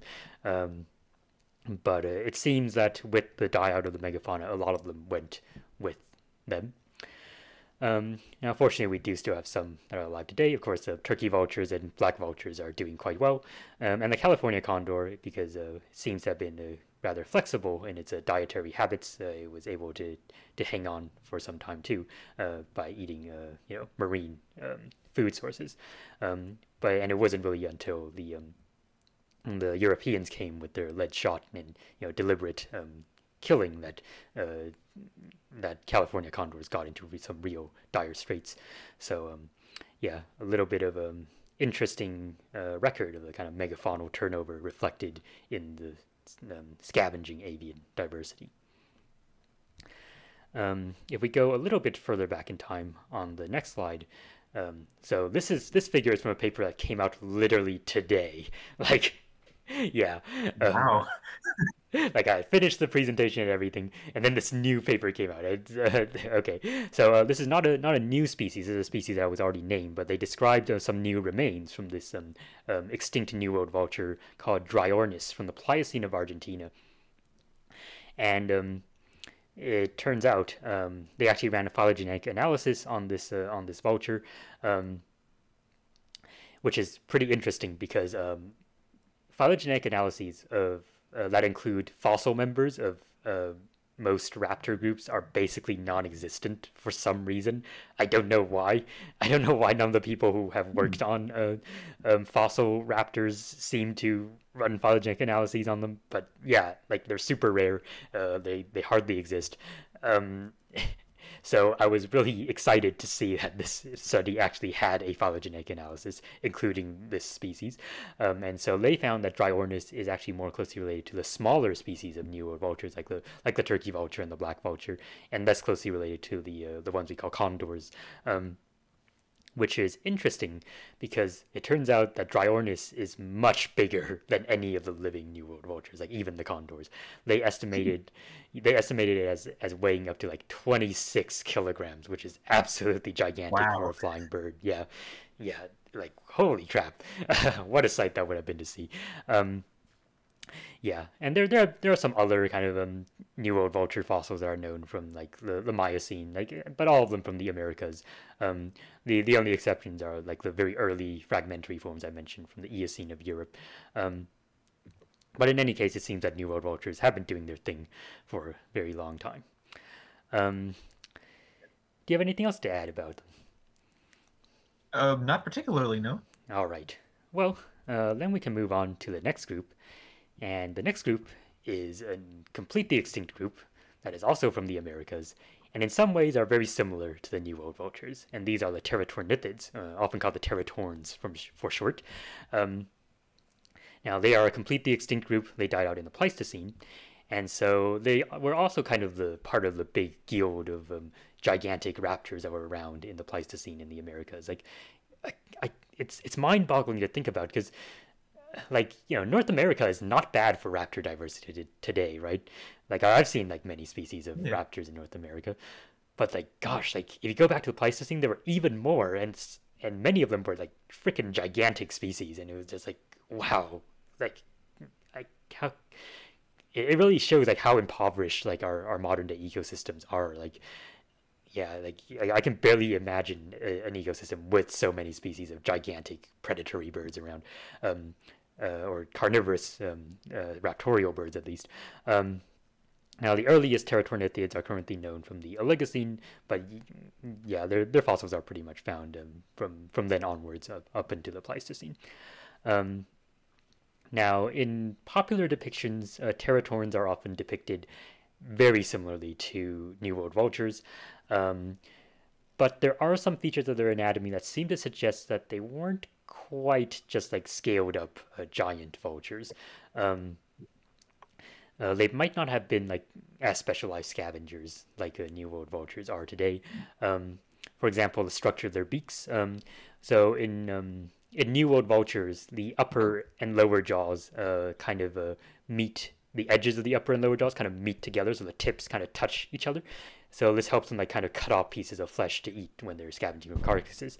But but in teratorns, the edges of the upper and lower jaws kind of slide past each other, more like scissors, um, and so this is less effective for tearing off flesh from a big carcass, but it is more effective for grabbing onto a living, struggling prey item and kind of clamping it between the jaws and preventing it from escaping. So some people have suggested that teratorns probably were not actually specialized scavengers, but were primarily predatory birds that were going after prey that they were able to swallow whole. And being so big, something they could swallow whole would be a fairly sizable prey item, like a rabbit or something like that. Now, also unlike New World vultures, teratorns were a lot more robustly built, especially their hind limbs were very robust, so they seem to have been very good at walking around on the ground. Like New World vultures, of course, will land on the ground to feed, but they don't do that much kind of striding and walking places. But it seems that teratorns might have, so they might have like spent a lot of time just walking around on the ground, seeing what they could find to eat, and grabbing live prey, maybe opportunistically scavenging, but not primarily scavenging. So yeah, quite a different very image from how they're often portrayed. And teratorns were probably the most massive known flying birds. So the largest species is Argentavis from the Miocene of Argentina. Now it is not it is known from like pretty fragmentary remains, but based on them, it has been estimated that it might have weighed up to like 70 kilograms, which is huge. Like that is like ostrich sized, and so it is remarkable that an animal like that could fly, or a bird like that could fly at least. In terms of its wingspan, the latest estimates suggest that Argentavis had a wingspan of about 5 meters, which is a bit downscaled from some of the earlier assumptions, which put it like 6 or 7 meters. But yeah, 5 meters seems about right based on the latest estimates. So they weren't the flying birds with the largest known wingspan ever, because those were the telluravians, which we talked back about in episode 3, I think. So those guys had much larger wingspans than even the large teratorns, but it seems that Argentavis, if this 70 kilogram estimate is correct, would have outweighed the telluravians by a lot. So they were still the largest of flying birds in a sense. And even, a relatively like kind of average teratorn like Teratornis is as big as or larger than the largest condors alive today. So these were definitely huge birds. In general, teratorns have been assumed to be closely related to cathartids, so to New World vultures, and they do share a number of skeletal similarities. But teratorns have, oddly enough, never been included in a phylogenetic analysis. So, like I said, like people who work on fossil raptors apparently just don't run phylogenetic analyses. I don't get it. But yeah, like they haven't been included in an analysis, so it hasn't been like kind of empirically supported that they are closely related to New World vultures. They're just kind of assumed to be. So yeah, that's kind of where we're at right now. It would not surprise me if they were indeed closely related, but yeah, I think a phylogenetic analysis of raptorial birds, including fossil forms, is something we really need right now. Do you have anything else to add about this interesting group?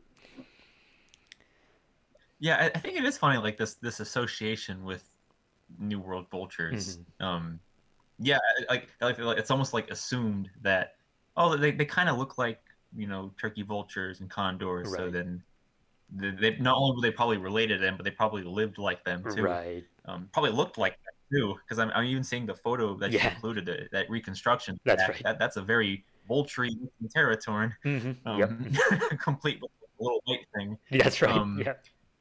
yeah, it's funny how, yeah, like growing up, like I never really questioned that. Yeah. It was just so like ubiquitous. Like you have your typical reconstruction of a tar pit, with some struggling bison and mammoths, and then Right. there's the dire wolves fighting with the saber-toothed cats, and always in the background Right. are the teratorns just punching around and waiting for their chance to get in. And I've just like that's been around since like Charles Knight. Yeah, that's right. Yeah. So to kind of like learn this so recently that these birds were probably like most likely maybe not have been very vulture-like at all. Yeah. Even as far as like their ecology goes. It's just something I have to keep like internalizing Yeah. Yeah. as I Totally. move forward. Um, Yeah. but yeah, amazing birds. I mean, Argentavis, like, oh, that's a yeah, to have seen that in person would Right. be, like, what would it even be doing in its environment? Like, Yeah. if it was like if it wasn't a scavenger, Right. what was it hunting? Right. Right. Yeah, that's a great question. I wish we could find more complete remains of it sometime. Um, yeah, it's not even clear like how well it could fly because we do have some like arm bones from it, but we don't have like a complete wing or anything. And a 5 meter wingspan is certainly big in absolute terms, but for a 70 kilogram bird, it would be a bit on the small side. So some people actually have suggested that it had like relatively reduced flight capabilities compared to other teratorns, which would be quite interesting. So yeah, I hope we find a more complete specimen someday. That would be amazing. I guess my question is like, what would that compare with like as dark in pterosaurs? Hmm. That's a great question. Yeah, of course, as Darchids, like if any listeners are not aware, included the largest known pterosaurs, and it is currently thought that their primary ecology was mostly walking on the ground and kind of picking prey items up from the ground. Even though they could fly perfectly well, um, it seems that they were primarily like kind of the hypothesis is called the terrestrial stalker hypothesis, and that was primarily how they fed. You know what? I think that's might not be a terrible comparison to what teratorns might have been doing, walking around on the ground. These giant flying animals that were able to fly, but were mostly foraging by walking and then picking up prey items. That's not crazy, I think. Yeah, yeah. It would be interesting to see like some detailed kind of anatomical comparison between them or something like that, for sure. Yeah, totally. All right. So yeah, definitely a very interesting group of birds. I think they're oddly understudied. I think like there aren't a whole lot of recent papers about teratorns. There are some, but there hasn't been like big papers like overviewing like the many specimens or like reviewing all the species or again putting them in the phylogenetic analysis or anything like that. Like even the studies I'm talking about where I'm talking about their lifestyle, those are papers from the 1980s. Like yeah, like in recent times they haven't received that much attention, which is really odd because they're such spectacular birds. So yeah, hopefully that changes sometime because definitely there are a lot of grad student projects that could be done on teratorns for sure. Oh yeah. All right, so let's continue onward and move on to the Accipitriforms. Um, all right, so because the New World vultures were considered to be closely related to storks for some time, or at least it was debated whether they were close to storks or not for a long time. Increasingly, uh, like the major kind of taxonomic organizations who classify the major groups of living birds tend to put the New World vultures um, as members of a different group, or they label it as a different group called Cathartiformes, and reserve Accipitriformes for only the kind of hawk and eagle group. So that's currently what we're going with. But I do think it would be perfectly justifiable to consider all of them to be Accipitriforms. But oh well, I think it's kind of pointless to kind of split the New World vultures out. But okay, whatever. Everybody else is doing it now, so we're gonna go with Accipitriforms in the narrow sense, only including the hawks and eagles and such. So they are currently considered to be the living sister group to the New World vultures, and that is pretty consistent across like all recent genetic studies. So yeah, no storks around here. Accipitriforms include over 200 living species, so yeah, they are quite a diverse group, and there are remains known from the Eocene onwards.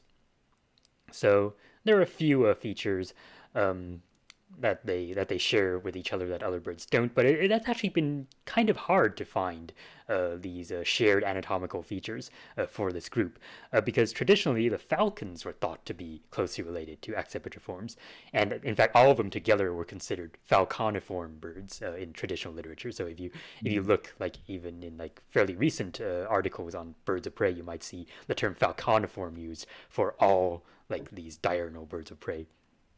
Nowadays, it's only used for falcons because it turns out the falcons are not closely related to the other guys. But yeah, um, in terms of what the accipitriforms in the narrow sense actually share, it's actually been quite difficult to find features. I think in part that's because no one runs phylogenetic analyses on them, so there's that problem again, or not morphological analyses at least. But yeah, so someone get on it. But yeah, they do have some curious features that set them apart from the New World vultures.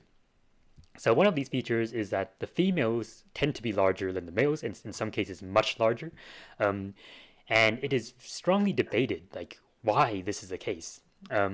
So they're not the only birds of prey to do this. In fact, the most of the owls and also the falcons also tend to have females that are larger than the males. Um, and many explanations have been proposed. Like some people suggest, oh, maybe this is to avoid competition between the sexes. So the males can go after smaller prey, and the females can hunt larger prey and all that. But people are then like, okay, but why is the female always larger in that case? Like, it could work equally well the other way around. Um, there was a pretty recent paper that reviewed these hypotheses, and they suggested that the hypothesis with the strongest support is the idea that it's because the females are the primary defenders of the nests in these birds.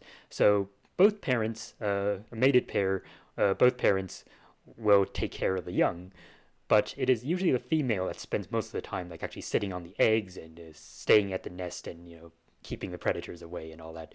Now, if the male sees a predator near the nest when he's around, of course he'll join in and help drive off the predator. But by and large, it's mostly the female's job to do that. And so this paper argued that this is the hypothesis that best explains why the female diurnal raptors tend to be larger than the males. It's because they are responsible for nest defense primarily, and so they are selected to be bigger and bigger so they can more effectively drive off predators. And of course, some people say, well, but a lot of birds will defend their nests against predators, right? And they don't necessarily show this kind of sexual size dimorphism. But the authors argue that, well, in raptors specifically, raptors already have kind of the weaponry to make their attacks on intruders very effective. They already have these sharp claws and beaks. So because they already have the tools to kind of do this, it may be that they can be more easily selected for in this direction, where they get selected for more and more effective traits that help them defend their nests. And in addition, it turns out that in raptors that have very little size difference between the sexes, or in cases where the males are larger, it turns out that the females do not perform most of the nest defense, and usually it is shared more equally between the sexes. So in those few exceptions seem to actually prove the rule in that sense, that it seems to be nest defense that is the most important factor in determining why female raptors tend to be larger. Accipitriforms also tend to build like these huge nests out of sticks. If you travel through places where bald eagles or ospreys build their nests, you can easily see like these huge stick nests in trees, and oftentimes they'll come back to the same nest year after year and keep adding more and more sticks to it until like, these nests are just absolutely massive. Yeah, it's really really wild. I think in fact the largest bird nest on record is the nest of a bald eagle. So yeah, they can make absolutely humongous nests. And this is quite in contrast to the New World vultures, which a lot of times don't even build nests at all. They just plop down on a patch of ground or find a ledge on a high cliff or something and just lay their eggs right on the ground there. So yeah, the New World vultures don't really build nests, but Accipitriforms build gigantic nests. Yeah, so Accipitriforms can be split into a few major groups. But before we go into them, do you have anything to add about these topics? Well, I'm definitely familiar with osprey nests. Most of the time when we drive near the coast, I can see one, and I usually the birds not the most of the time the birds aren't actually on the nest, um, but like they've built like not they like the local people have like built like special like osprey platforms Uh-huh. for them to go and like make their nests. So that's kind of like a neat way to encourage the ospreys to hang around. Yeah, that's really cool. That's definitely a species that's quite common around here, and I've seen more than once easily. That's awesome. Yeah, yeah. We'll talk about ospreys in very shortly, but first let's talk about a different group, the secretary birds, which are only known from one living species, so it's the secretary bird. Um, but it does have STEM group members that are known from the Oligocene onwards. And oddly enough, those fossil secretary birds have been found in Europe. So the modern secretary bird is only found in sub-Saharan Africa, but it seems that they once had a wider distribution, and I'll show a picture of one in a moment. But the secretary bird is such a distinctive species. You know, I think it's definitely one of my favorite raptors because yeah, you can't mistake it for anything else with that not only the coloration but also the very long legs, and they spend most of their time on foot. They are able to fly and they can soar high up into the air like most of the other raptors can, but the vast majority of their time is spent on foot, and so they walk around on the ground looking for prey, and they'll hunt all kinds of small vertebrates. They'll hunt small mammals, small birds, various kinds of reptiles, and they are especially famous for killing snakes. And they have a very odd way of dispatching their prey. So what they'll do is they have these kind of short, stumpy toes, and so they'll use their feet to kick and stomp on top of their prey, just stamp all over them, and then they kill them that way, which is a very odd way of killing something, but it works. In fact, people have measured like how much, how strongly they can stomp, and it turns out that secretary birds can stomp on the ground with the force of 5 times their own body weight. So, yeah, not good news if you're a snake. Yeah, quite an interesting bird. I've seen them in captivity like a couple times, but not super often. They can get to be fairly tall, like 1.3 meters or so, or like 4 feet, I think. So yeah, they're definitely very striking birds. Do you have anything else to say about them? I don't think I've had the fortune to see one in captivity, actually. None of the zoos I've gone to seem to have had them, or if they had, I just haven't been able to see them by chance. I will say 2 things. One, I think, like in terms of like bird names, this is probably one of my favorite instances of that. It's so context dependent. Right. If I remember correctly, like the secretary bird is called that because, as you can see in the photo, it has like these black feathers sticking out of their head. It kind of looks like back in older times when you have like a desk secretary, they put like their quill pen on their ear or something, Right. to just kind of hold it, and so it kind of looks like that. Right.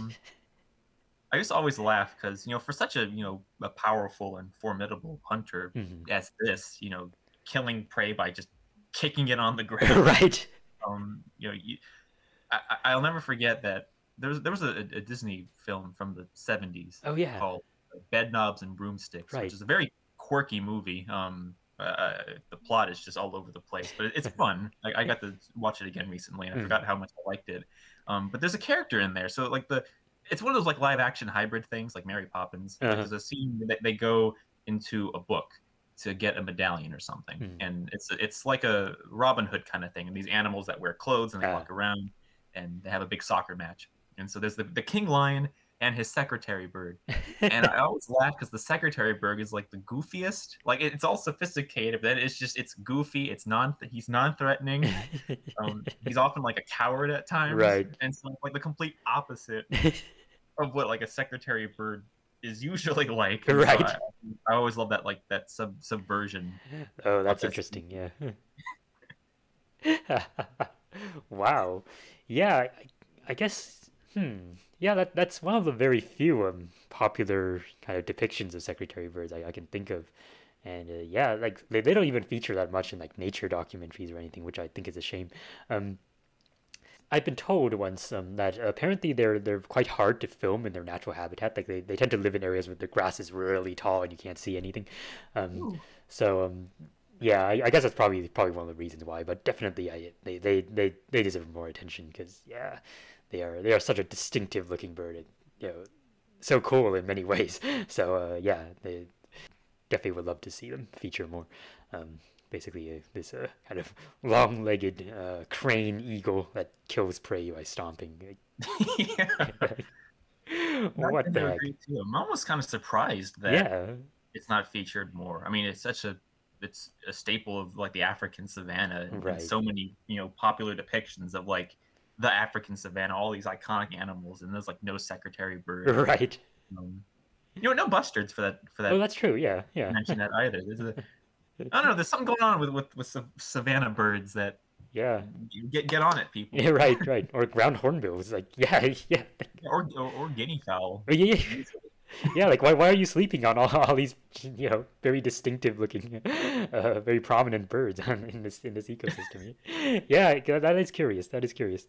I guess the mammals steal the show all the time, but yeah, like Yeah. even so, like, yeah, I guess ostrich is the only one that gets that much airtime. Yeah. It's big enough, I guess. Right, right, exactly. Yeah, honorary mammal. Yeah. Well, hopefully with this show we can do our part in promoting the secretary bird. Um, on the next slide, I show some bones from one of those fossil secretary birds, those stem secretary birds from Europe. So this is a Pelargopappus from France. And so on the leftmost side of the image, you can see kind of the tarsometatarssus, so that's the long foot bones, and you can see how long and slender they are in this species as well. So probably it lived pretty similarly to the modern secretary bird. It was a little bit smaller than the modern secretary bird, but overall it probably behaved in a similar manner, I would expect. And yeah, this seems to show that in the Oligocene to Miocene of France, there were probably these open habitats for these secretary birds to live in and hunt in, probably. So we don't have too much in the way of a fossil record for this group, but we do have lists, and that is it does tell us some things about the former distribution of secretary birds, which is pretty neat. Do you have anything else to add to this? Nope. All right. Well, let's go to the next major group of Accipitriforms, and these are the ospreys.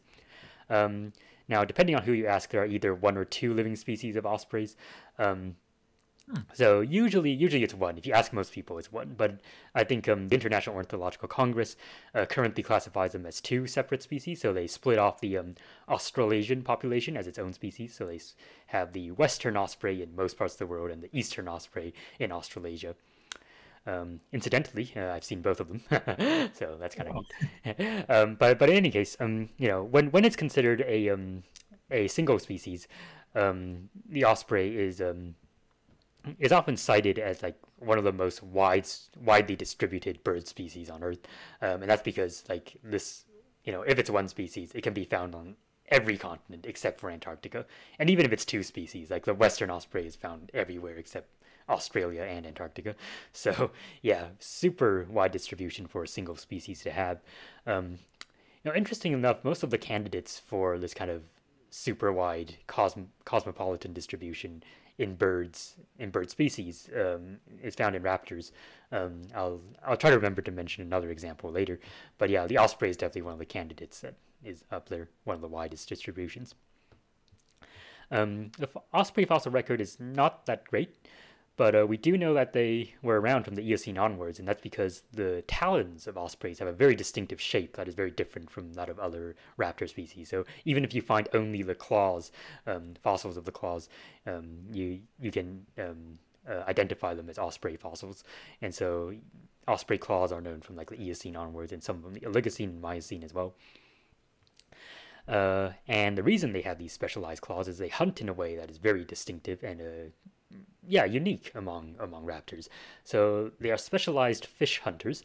In fact, they pretty much eat entirely fish. Like, looking at them, you'd see that they have these hooked talons and beaks, like most of the other raptors do. You'd think they'd be perfectly good at hunting other types of animals as well, but they almost never do. Like over 95% of their diet is fish. And like even when they hunt other things, like it's mostly things that happen to be swimming in the water, like like, oh, a snake is swimming in the water, so I'll just grab that, like things like that. Like, yeah, like they are super specialized for eating fish. And even though there are other fish hunting raptors, the way that ospreys catch fish is not done by any of the other any of those species.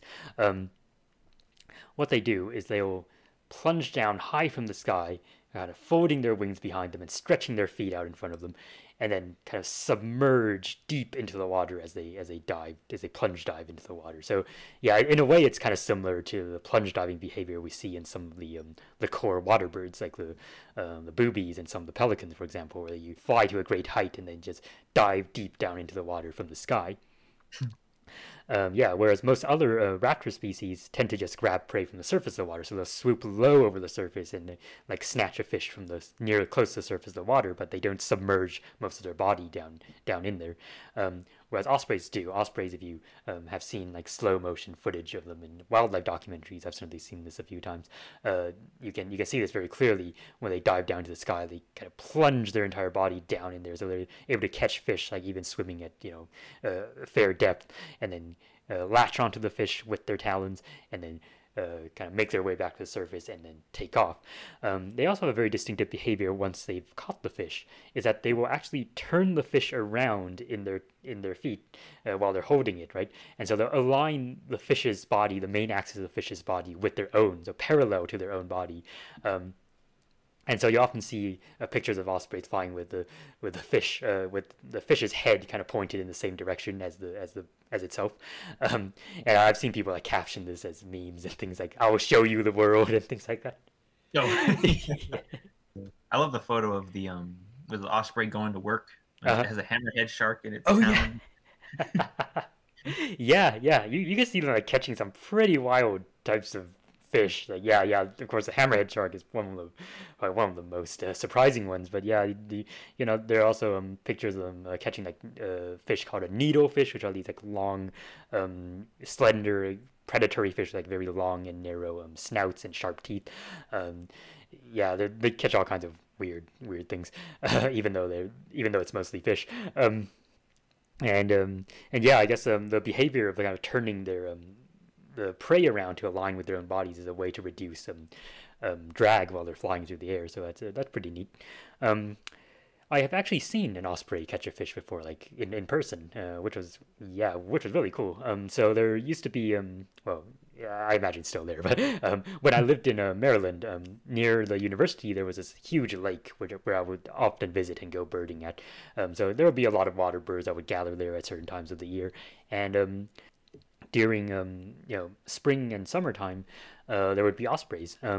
You're probably passing through on their migration, and yeah, once when I was there, I saw an osprey flying around, and I did indeed get to see it kind of fold up its wings and go into that dive and plunge into the water. So it was some distance off, but watching it through my binoculars, it was pretty clear. And I watched it take off and do the whole turning the fish around thing and take and fly off into the distance. So yeah, that was definitely really cool. It was a behavior that I'd only previously seen in wildlife documentaries. So yeah. And kind of as a further adaptation to help them in this behavior is that they're one of the few diurnal raptors with what we call semi-zygodactyl feet. So we talk about the arrangement of bird feet a lot on the show, but basically the default, the ancestral condition in modern birds is that the innermost toe, or hallux, equivalent to our big toe, is pointed backwards, so that allows the bird to grasp onto things with its feet. And in birds that have zygodactyl feet, the outermost toe is also pointed backwards. So they have two toes in front and two toes in the back. And in semi-zygodactyl feet, the outermost toe is usually kind of spread out to the side.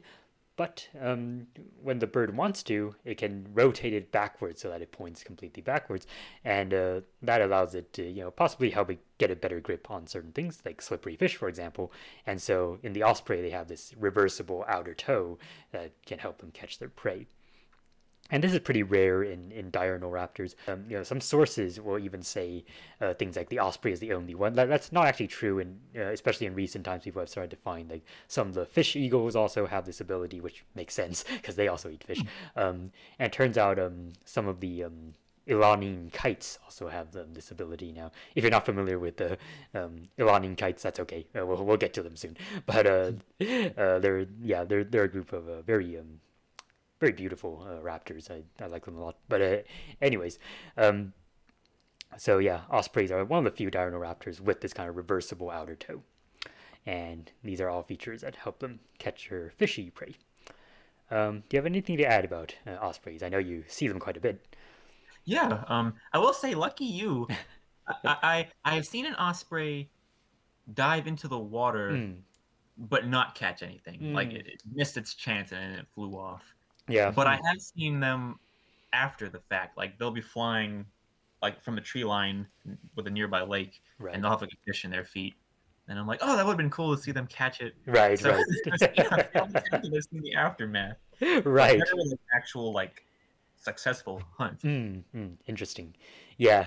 Well, that's how it is for predators. You fail quite a bit before you get something, but yeah, hopefully you get to see it too someday. I imagine you'll get plenty of opportunities to do so.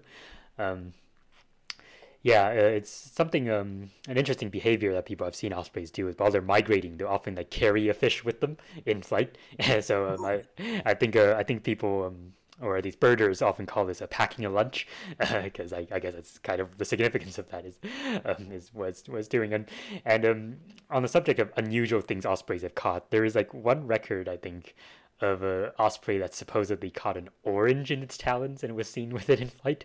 And I think on reflection, people suggested that maybe it caught someone's ornamental goldfish from a pond or something, but it was reported as an orange, so that's pretty funny.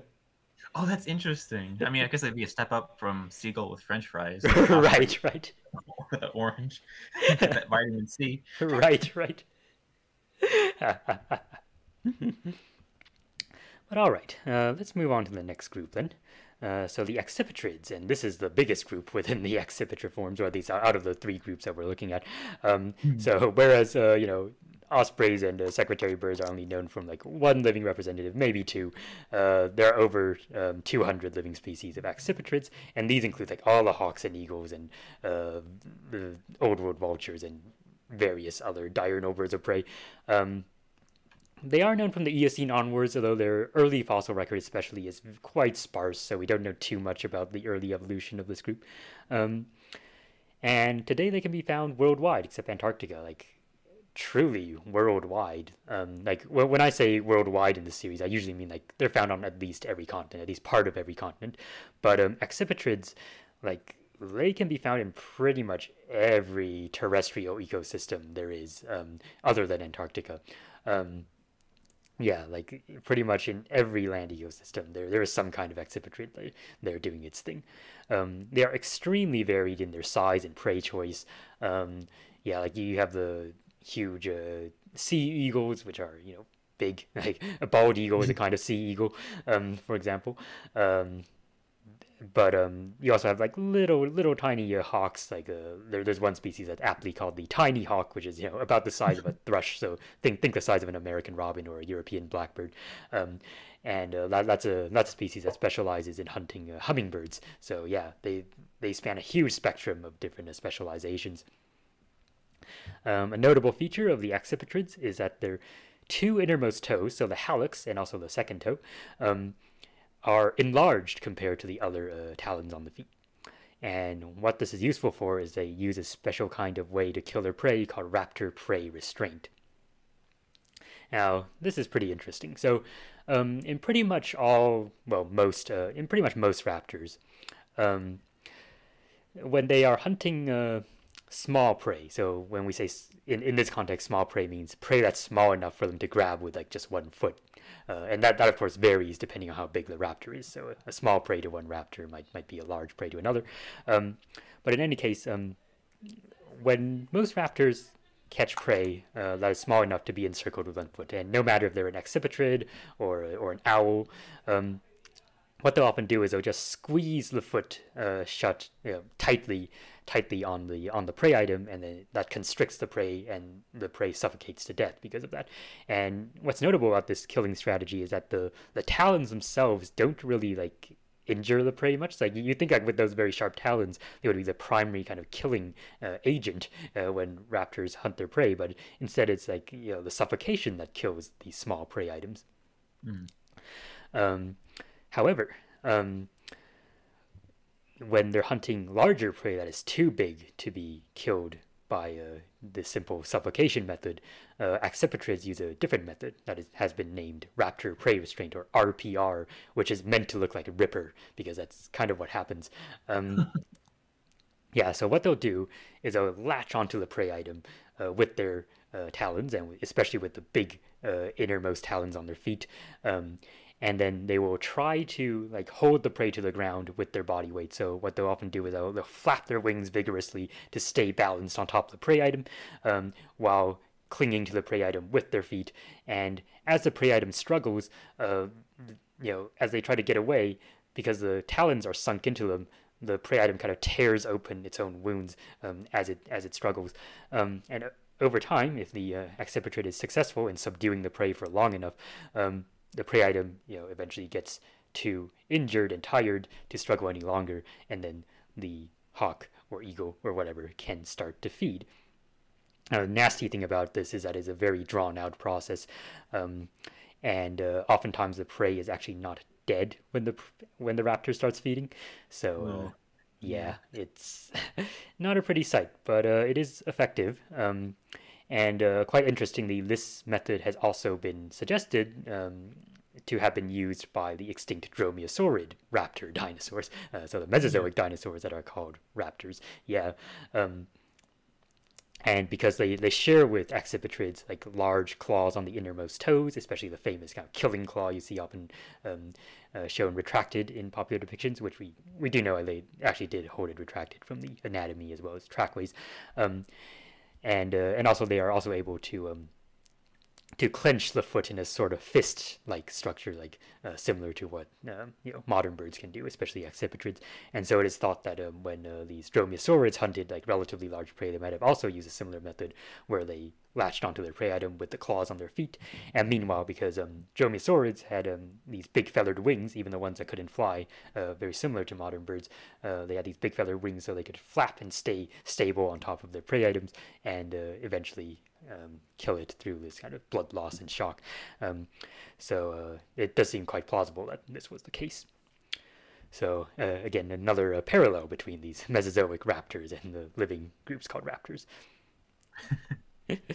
Yeah. Do you have anything else to add about these guys in general? Because we'll go through them in more detail in the next few slides.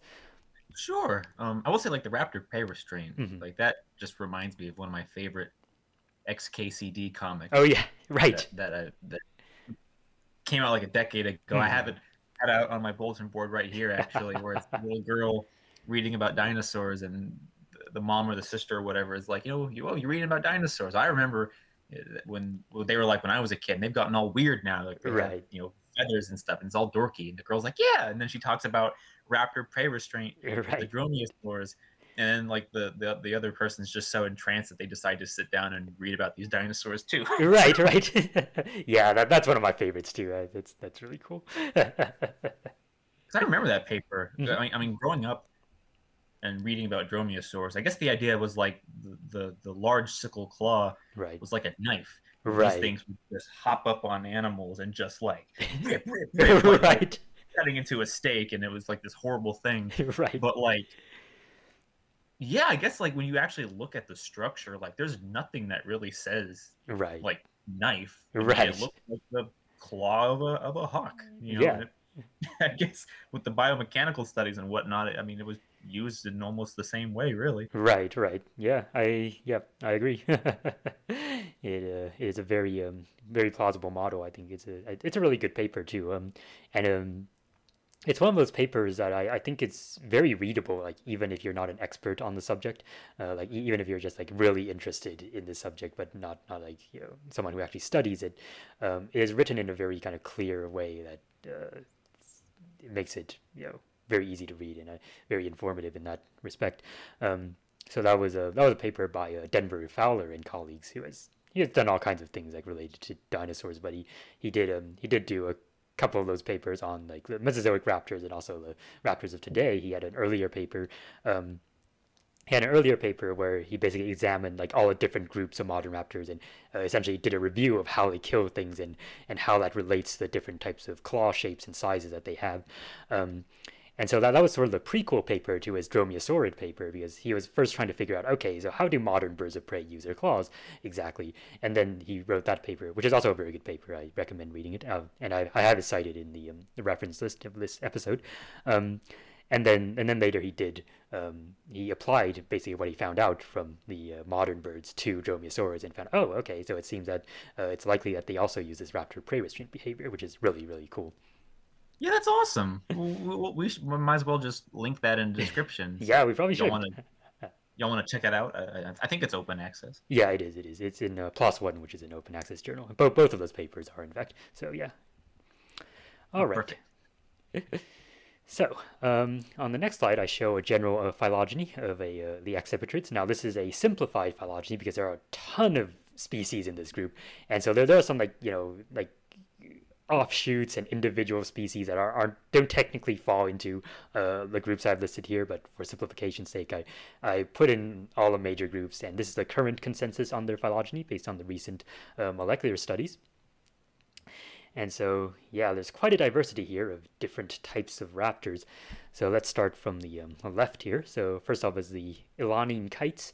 Now, I think one of the things you'll notice here is that a lot of the common names we use for raptors don't correspond to clades at all. Like there are different groups within accipitrids that have been called eagles, and different groups have been called hawks, and different groups have been called kites, and different groups have been called vultures even.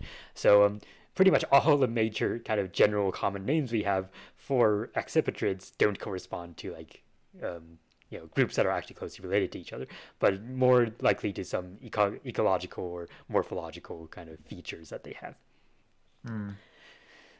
So usually the term kite is used for various species that are, well, they kind of fly like kites. They are very buoyant in flight, and they can kind of hang still in the air and while not beating their wings very much. So they are very, very graceful.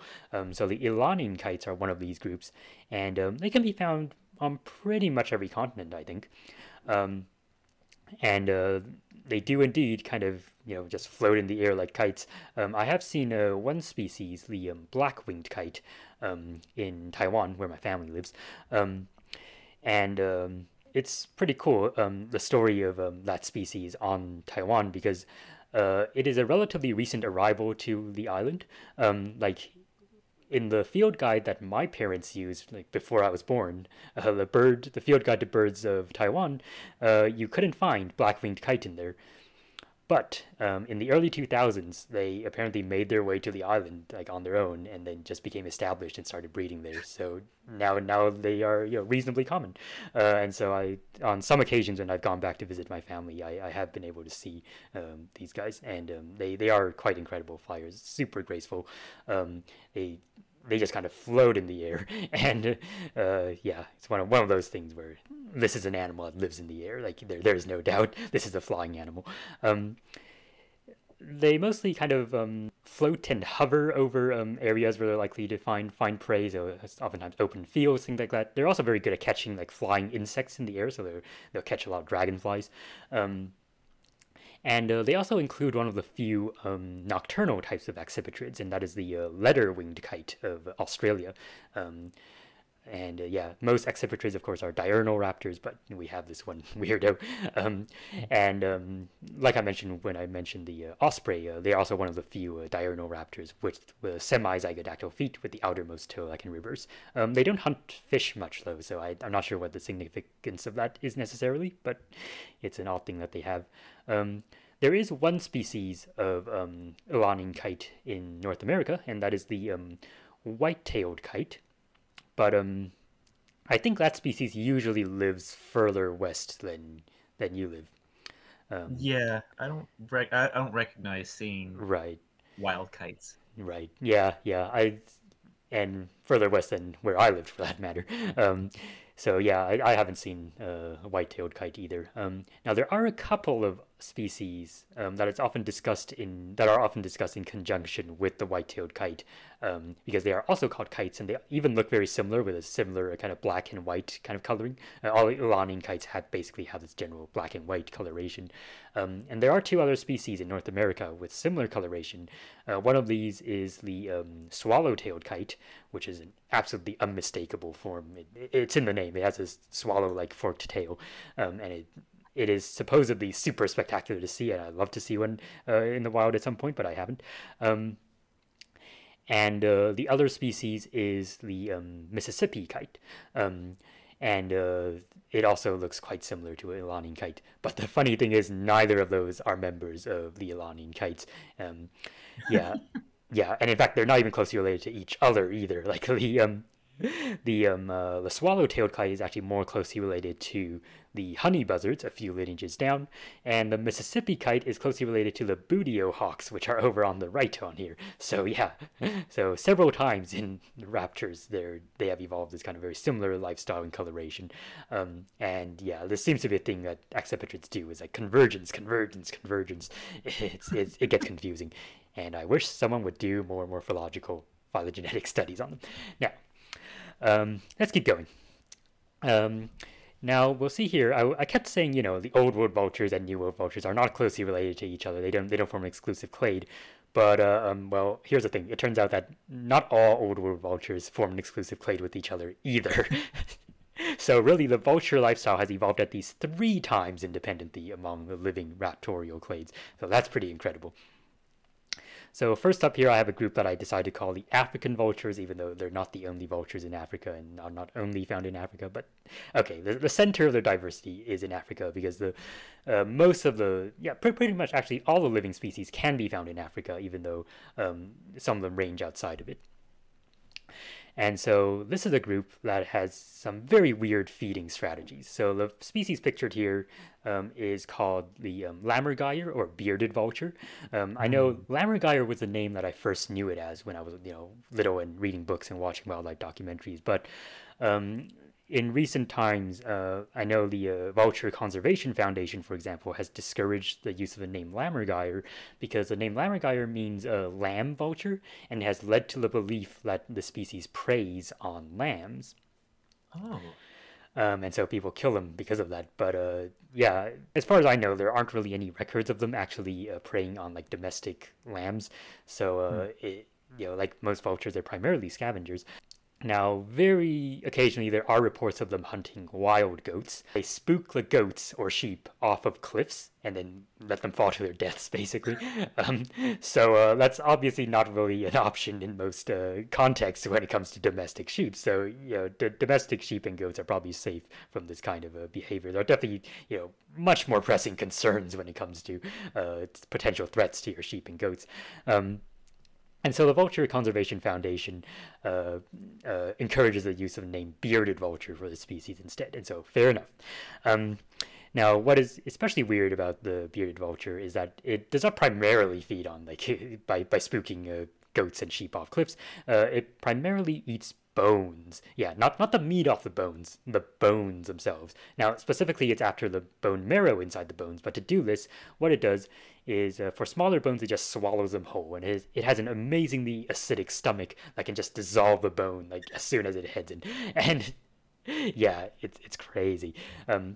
But for larger bones that it can't swallow in one go, what it'll do is it'll carry the bones high into the sky and find a nice big rock to drop it on. And then it'll do this, drop the bones from the sky, and hopefully the bone shatters on impact. If it doesn't work the first time, it'll keep trying again and again until it works. And that's a way they splinter up the bone, and then they'll swallow the individual bone splinters, which is pretty metal.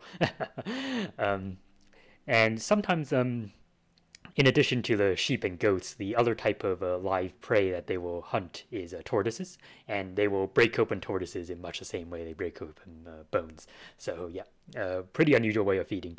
A vulture that specializes in feeding on the bones, which of course it's not much competition for that. Not many things like to eat bones. There are some other members of this group. So one of them is the Egyptian vulture, and the Egyptian vulture is more of a generalist kind of vulture. It'll pretty much eat anything it can find, but it does have a pretty interesting behavior that it uses to break open eggs, especially ostrich eggs. So ostrich eggs are incredibly tough, right? Like a person can stand on an ostrich egg and not break it. But if you can break it, there's a lot of goodies inside, right? Just imagine like how many omelets you can make from an ostrich egg. Yeah, I know. So Egyptian vultures, of course, can't really break through the ostrich egg directly, but what they can do is that they will actually pick up stones and then throw it at the eggs. And then, after they've done this enough times, hopefully the egg breaks open and they are able to feed on the contents inside. So they are, one of the examples of tool-using birds, which is pretty neat. And a third vulture species in this group is the palm nut vulture, which I mentioned earlier. And yeah, like you said, the palm nut vulture is kind of the panda bear of raptors because it mostly eats fruit, which is super odd. Now, it does hunt prey occasionally, and it also does scavenge occasionally. So, oddly enough, the prey that it likes to eat are mostly aquatic prey. So, it will often stalk around like edges of ponds to hunt crabs and things. It'll also catch fish from the surface of the water. And, like what does that? Like, what eats both fruit and fish? Yeah, that's the weirdest surf and turf I've ever heard. Right. And specializes in eating those things. Like, what? Why? God, I'd love to know more about the palm nut vulture. Like, it seems like it's a really interesting case study in evolving a weird ecology and things. Now, there is at least one more member of this group, but it's not called a vulture. It is called the African harrier hawk, and it also has a weird way of getting its food. So the African harrier hawk has a double-jointed ankle joint. So remember, the main joint you see usually on a bird's leg is not the knee, it is the ankle, the backwards pointing joint that you see in most birds. That is the ankle, and usually the knee is much further higher up on the body and covered in feathers, so you can't really see it under most circumstances. So, of course, a usual normal ankle bends, backwards in the manner that you expect. But the African harrier hawk is able to bend its ankle the other way around too, which is pretty freaky. And it uses this ability to be able to reach into crevices and feel around for prey, so it can grab like little animals hiding inside tiny crevices by putting its leg in there and bending it around in different directions, especially the babies of other birds, if they're like inside a tree hole or inside a deep nest that the hawk itself can't fit in there, but it can stick its leg up in there and feel around inside and grab whatever it wants to eat in there. So yeah, that's also a pretty wild way of feeding. That's just an incredible collection of birds. Right. Group. Yeah, I know. This group is like amazing. the inventive vultures or something. Yeah, yeah. That's a pretty good name. Yeah, the inventive vultures. Yeah, we should promote that. The inventive vultures or the Japatines. Yeah, I like that. Now they are closely related to a group called the Pernines, which include several groups called honey buzzards. Actually, this group is a weird group too in terms of feeding ecology, because the raptors that are called honey buzzards, as their name suggests, they do eat a little bit of honey, but mostly what they're after is bees and wasps and the larvae of those insects. So they will just like attack wasp nests and like eat the insects inside. Like, geez. And they do have some adaptations that seem to protect them from stings when they do this. So the feathers on their head are kind of like dense and scale-like, so to help prevent wasp stings and bee stings from penetrating. And it has also been reported that they seem to produce a sort of kind of weird substance, like kind of powdery, filamenty substance on their feathers. And people have speculated that maybe the substance is a sort of chemical deterrent to bees and wasps, and it keeps them away, preventing them from counterattacking while they're feeding. So really odd. And pretty much most of their diet consists of bees and wasps and their larvae. So that's odd. Something else interesting about a lot of the honey buzzards is that being mostly kind of insectivorous, they're not as powerful as some of the other types of raptors are. So in terms of their coloration, they often mimic like slightly larger species of raptors, and so it's thought that this is a way so that they avoid predation from other types of animals that might want to eat them, including other types of raptors, because raptors usually aren't fussy about killing other types of raptors if they want something to eat. So they're like bee and wasp eating raptors that engage in mimicry of other raptors, which is also pretty odd.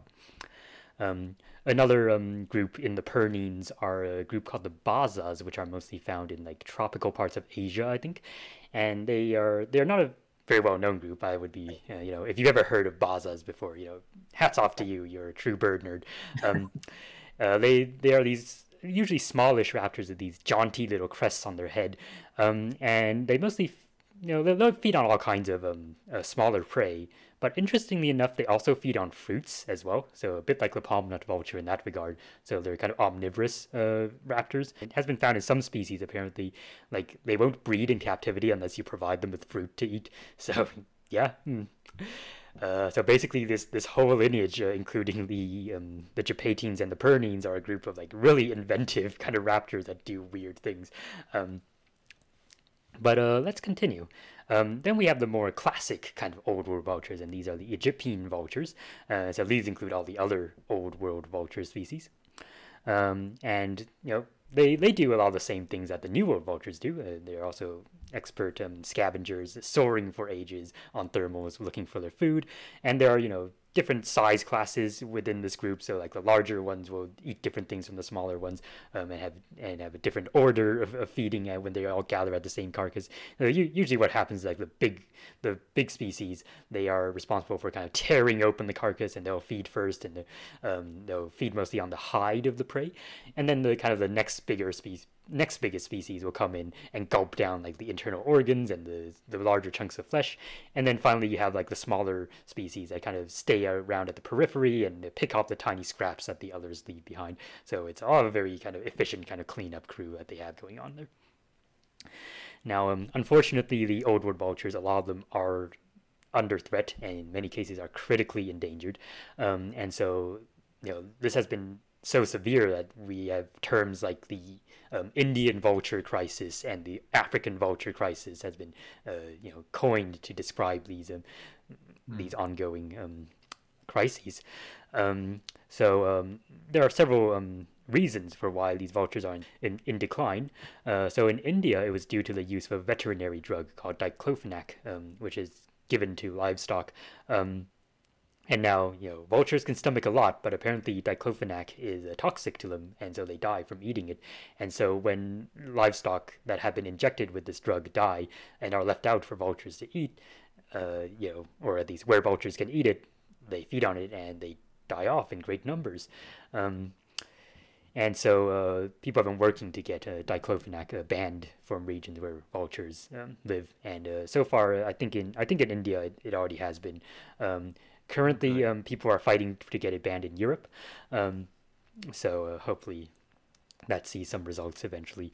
In India, basically, the vulture decline got so bad that a lot of the consequences of not having vultures in the ecosystem are actually severely affecting some of the human communities living there, because of course without vultures to clean up the carcasses very quickly, there are other types of animals that will move in to take advantage of the great abundance of food resources, the carcasses, and in this case it was feral dogs.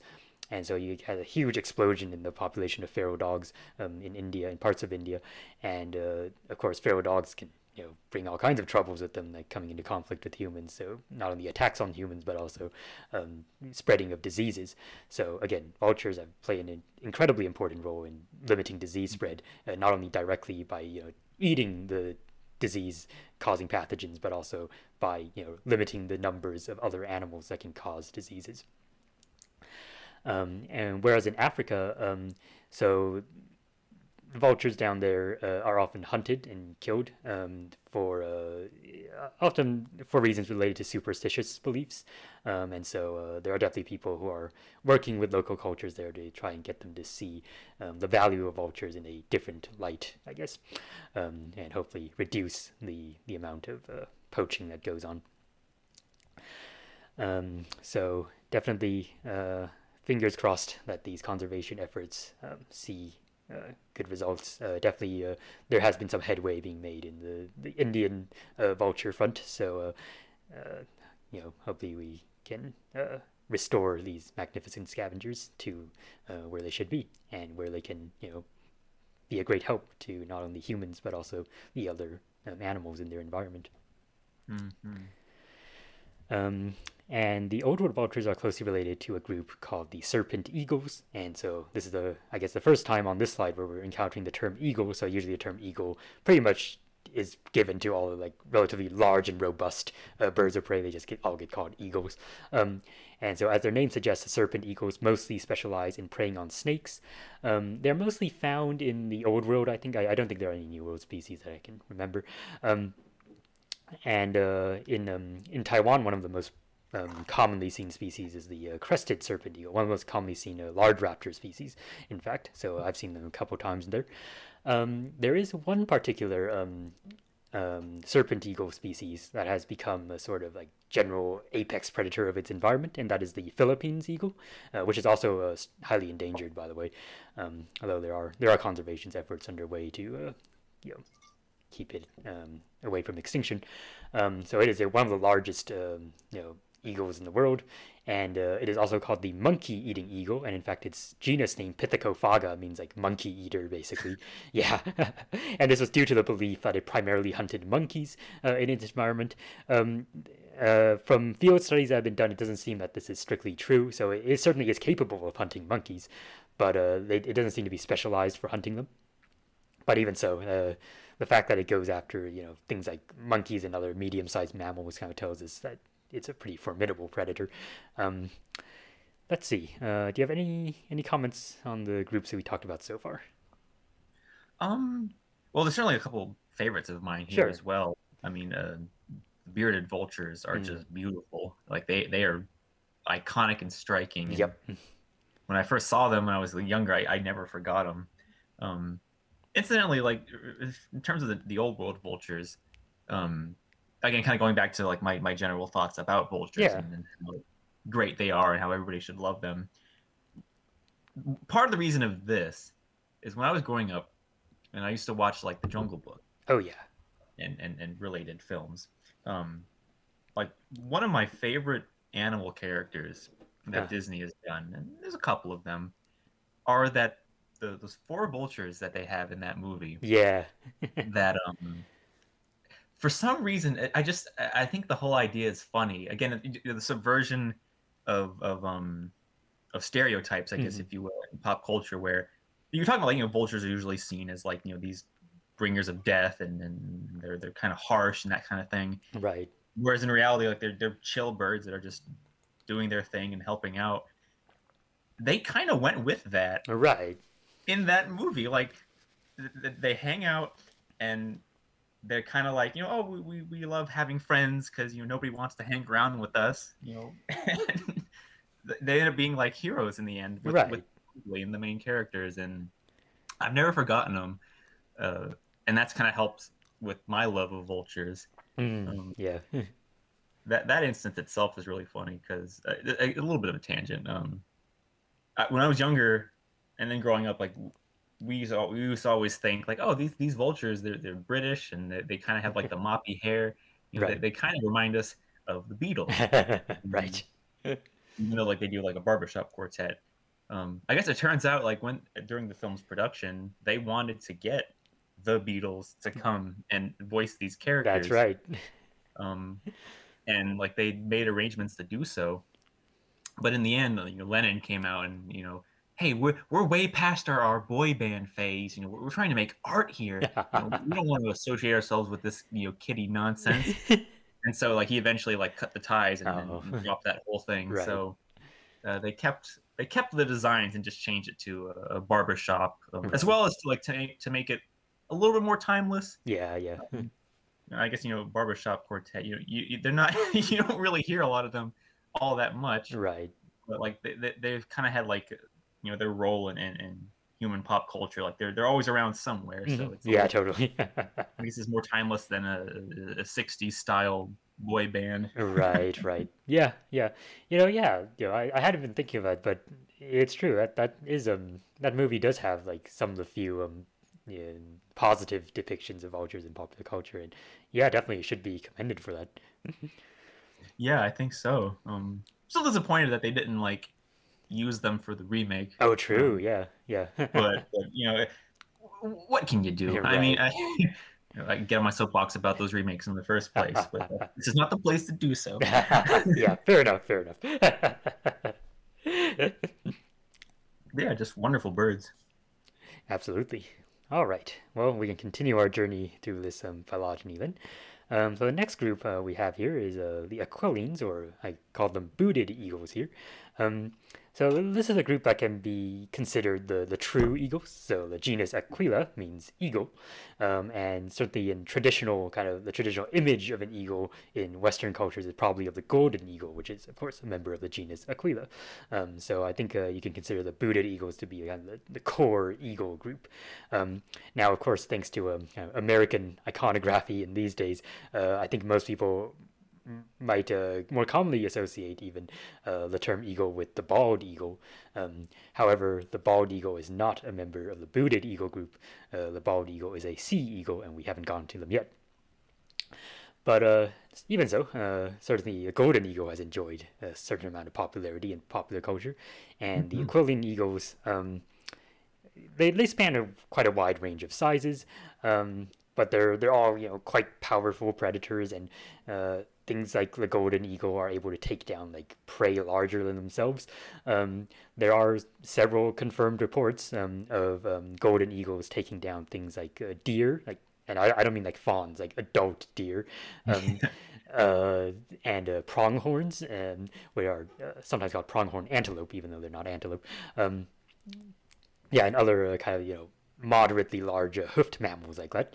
Um, yeah, they'll also go after foxes and things. So, in fact, I didn't mention this at the title slide, but the title slide I used for this episode shows a golden eagle feeding on a fox. Now, I don't know the exact a story behind that particular photo. I don't know if the eagle killed the fox or if it's scavenging, but nonetheless, being able to prey on foxes is not an unusual event for a golden eagle.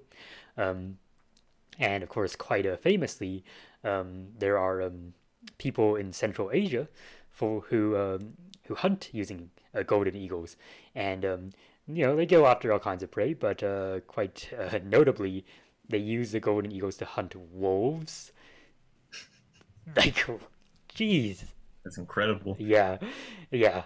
I mean, like, to be fair, not all wolves are equally big. Like the wolves out there in Central Asia are a bit smaller than, say, a timber wolf, but nonetheless, they're still quite a bit bigger than the eagles. And some people will say like, oh well, no, the eagle is just there to hold the wolf down while the human comes along and kills the wolf. And sure, that happens, but the eagles are certainly capable of bringing down the wolves by themselves under some conditions. Um, and yeah, like in the wild, eagles probably wouldn't go after wolves like much if ever, but they certainly can be trained to do so and can be effective at doing it. So yeah, these are some of the most powerful avian predators there are, belonging to this group. And in fact, the largest eagle ever is a member of this group, but we'll get to that later. The next group are the accipiter hawks, and they are they are quite an interesting group. So these hawks are often called bird hawks because they specialize in hunting other birds, and so they take a quite a different hunting strategy compared to some of the others. Um, they are a bit more, I don't know, they're a bit like ninjas, I guess. So they often hunt in like these very, you know, tightly packed, dense forested environments where there are other birds hanging around, and then they are able to chase their prey very quickly and with high maneuverability through the foliage. I've seen several videos of people basically sending a goshawk. A goshawk is a kind of accipiter hawk, one of the largest ones, sending a goshawk through basically an obstacle course. So they basically built like an obstacle course with like all these little tubes and like these narrow spaces, and they had the hawk like fly through all these spaces to get to the food at the end. And yeah, the hawk was able to perform it flawlessly, and like it would like, squeeze through it, like it would fold up its wings at all the right moments to get through the cracks, and then spread them again to keep flying. And yeah, it's quite incredible. And I've also seen another video which was a camera that was mounted on a goshawk, and they showed it as like just flying through the forest and weaving through the trees. And yeah, it's quite incredible to think of what these birds can do, like just chasing other birds through these very tough to navigate environments. And so there are quite a few commonly seen species of accipiter hawks in many parts of the world. Many of them have learned to come to bird feeders. So the bird feeder becomes a bird feeder in more ways than one. So you not only get the birds coming to eat the seeds, but also the birds that want to eat the birds eating the seeds. So I know people often get upset over hawks visiting feeders. Well, yeah, I understand. But I guess one thing is, the hawks have to eat too. If a hawk starts hanging around your feeder, and it is fine to take down the feeder for a week or so, or however long it takes, and the normal seed-eating birds that you get, they will be able to find food somewhere else, and once the hawk notices that they're no longer gathering there, it'll move on and find its food somewhere else. So if you don't want to like see hawks doing their thing like in your backyard, then that it's perfectly fine to like stop the feeding for a short time, and let everybody do their thing somewhere where you can't see it. But yeah, they are still a very I think they're still very respectable predators, and very amazing if you get to know them. Now in North America, the two most commonly seen species are the Cooper's hawk and the sharp-shinned hawk. The sharp-shinned hawk is a bit smaller, but they're pretty difficult to tell apart. And I've definitely seen both species on occasion. Have you? Probably. Mm. I know I used to get upset about this because I mean I could not tell a sharpshin from a Cooper, Right. and I think I asked you like years ago, and Ah. it's all about size, and it's like okay, that's helpful when there's like when they're like both there, Right. but that usually doesn't happen all that much. So it's Right. like it's still up in the air after all these years whether I Yeah. saw one or the other. But I mean it was still like it was a wonderful experience because uh, I see a lot of different hawks and things around Hmm. here. But I rarely see like those types with Yeah. that spotted plumage. So Right. like that first time I saw it, it just like stuck out to me. I'm like, oh wow, this is a really pretty bird. Yeah. And I don't know when I'm ever going to get a chance to see another one. And to this day, like I've rarely had another opportunity to see either species, I guess. Right. Yeah. The thing is, like, even though they're not rare across most of their range, like they're a bit more, secretive than a lot of the larger raptor species. Like, even though they are capable of soaring, but they mostly do that on migration. Like you're not gonna as commonly see them just flying up in plain sight, high in the clear sky, or perched out on somewhere very prominent. Like usually they're kind of staying out of the way where other birds can't notice them, and then so they can ambush them when they have the chance. So yeah, they're a bit more low key than some of the other raptors. I did see both species occasionally, especially Coopers in the when I was living in Maryland, and yeah, they are difficult to tell apart.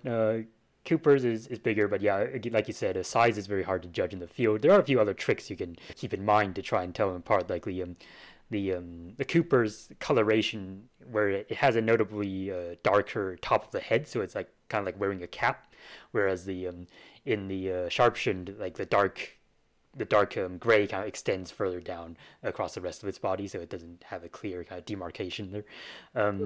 And also the sharp-shinned tends to have a more square-shaped tip of the tail, whereas in the Coopers it's more rounded. Um, yeah, so those are some of the main ways to tell them apart. But even then, I know it can be really, really hard. I definitely more than once I've had sightings where I wasn't sure which one it was.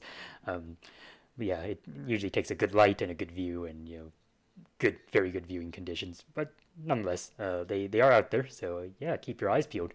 Um, there was a particularly memorable sighting that I once had when I was just taking one of my usual routes across campus, and then walking along, and then I passed under some trees, and then I noticed a down feather float down like onto the ground in front of me.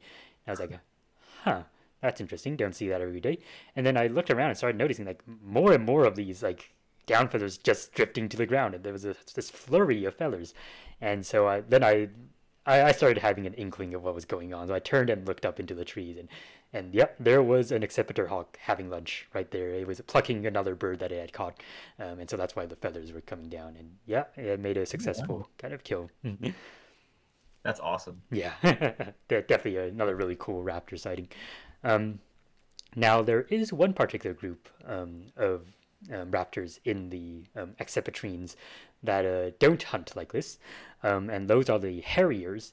And so the harriers are a group with like these really long, broad wings, and they tend to fly low over open habitats, and soaring without flapping their wings. And so very different from kind of forest-dwelling habit that most of the other accipiters have. And the harriers, they'll fly over these open habitats, often with like long grass, and then if they notice something below, they'll drop down and catch it. Um, they have a little ruff of feathers around their face, which makes them look a little bit owl-like, and probably like owls, they seem to hunt a little bit using their hearing. So they're able to hear for prey items that are moving around in the grass below. So that's pretty interesting. But it is quite odd that they are embedded in this clade of mostly like forest-dwelling predators that mostly hunt other birds. So yeah. All right, and finally we get to the Bootiohawks and the sea eagles and their kin, and these are the Bootionine raptors. So the Bootiohawks are like your basically classic red-tailed hawk, and its close relatives. So these kind of mid-sized raptors. They mostly forage by soaring high over the sky. Oftentimes, when it's not prime time for soaring, you'll see them perched out on high perches, just waiting for the thermals to be just right. Now, kind of confusingly, in Europe, members of the genus Buteo are called buzzards. And so here in the UK, for example, we have the common buzzard. Hmm. However, in the States, the name buzzard is often used for turkey vultures, which are, of course, a completely different group. And whereas the Buteo raptors are called hawks in North America. So there's a little bit of kind of confusion that goes on there. But basically, the European buzzards, Eurasian buzzards, are close relatives of the red-tailed hawk and its kin, and are not, they don't have anything much to do with like turkey vultures. Um, Interestingly, the sea eagles are also closely related to Butionines, or they are Butionines, and they're closely related to Buteo hawks. So sea eagles, of course, includes like the national symbol of the United States, the bald eagle, but also includes various other kind of fish-eating eagles, like the African fish eagle and the stellar sea eagle and the white-tailed sea eagle, and a lot of them they can be found in, pretty much across most of the world where there's water, on coastlines and large rivers and large lakes and so on. And as their name suggests, they hunt mostly fish, although bald eagles are quite opportunistic, so they'll scavenge when they can. They also steal food from other raptors, especially ospreys, so they'll have the osprey do the hard work first and then kind of harass the osprey until it drops the fish. And they'll even hunt like other birds sometimes, especially in winter when the ponds are mostly iced over. They will go after things like ducks and geese and catch them. So, they're mostly fish eaters, but they can do a lot of things and can be fairly good at all of them. And finally, there are also a group called the milvine kites that belong to the Butionines. So milvine kites are also called kites, like the Elanine kites, but as you can see on here, they're not especially closely related. And milvine kites include things like, they're mostly found in the old world, so things like the black kite and the red kite. The red kite is a species that can be seen here in the UK. In some parts here it is quite common. I've seen them before and they are spectacular. And like the Elanine kites, they are very good at flying without flapping their wings, so they just kind of hang in the air like kites. And they're ecologically they're a little different from the Elanines. Like the Elanines, they're kind of like small prey hunters that catch insects and also small prey on the ground as they fly. Whereas the milvine kites are more scavenging birds. So even though they are capable of hunting, they are also major scavengers. In that respect, if you actually look at a milvine kite and a sea eagle side by side, you can see that they actually do bear resemblance to one another, and of course ecologically the kind of commonly scavenging habit is something that they also share. And I've also seen I've seen red kite here, I've seen a black kite in Japan, and I've seen a Brahmini kite in Australia. So in many parts of the world where they are found, they are fairly commonly seen, and they are quite spectacular to view. But interesting enough, the red kite was once extirpated from the UK, and the current populations have been reintroduced successfully. So that's a conservation success story. But do you have anything to add about any of these groups? Well, certainly, you talk about conservation success stories. I remember when the bald eagle was taken off the endangered species That's right. list. Yes. And over the years, I was actually able to see more of them than I usually did. Yeah. Growing up, I did not see bald eagles a lot, if ever.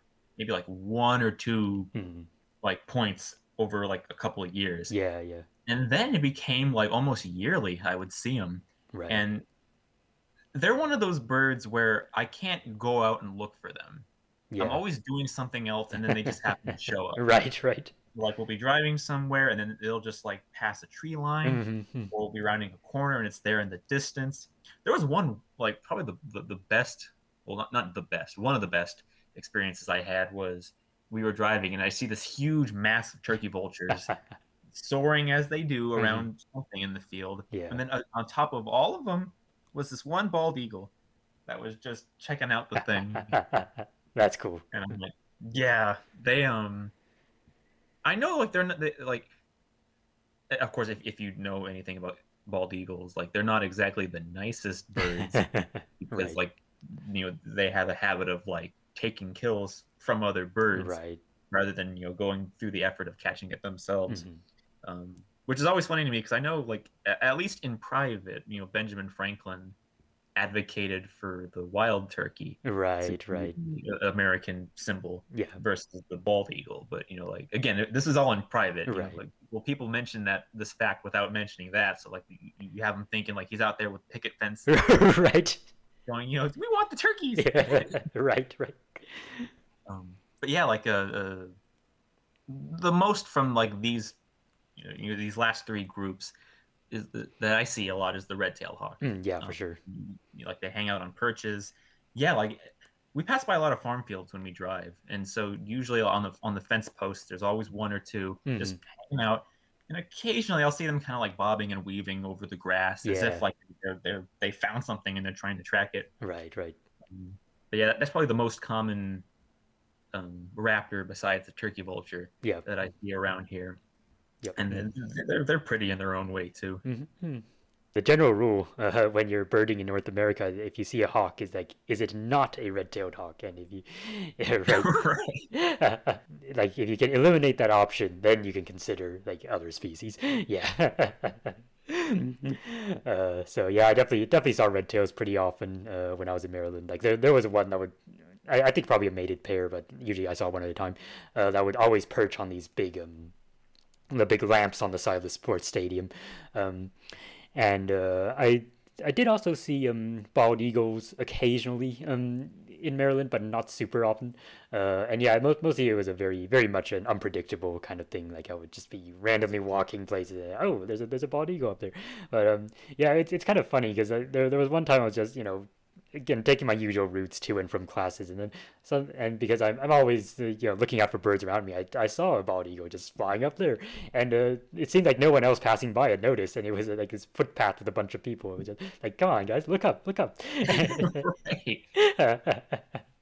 But yeah, now I did used to further back in my ontogeny, I did used to live in Vancouver, in Canada, and Pacific Northwest is of course a great place for bald eagles. So I did see them a bit more often over there, and yeah, a conservation success story for sure.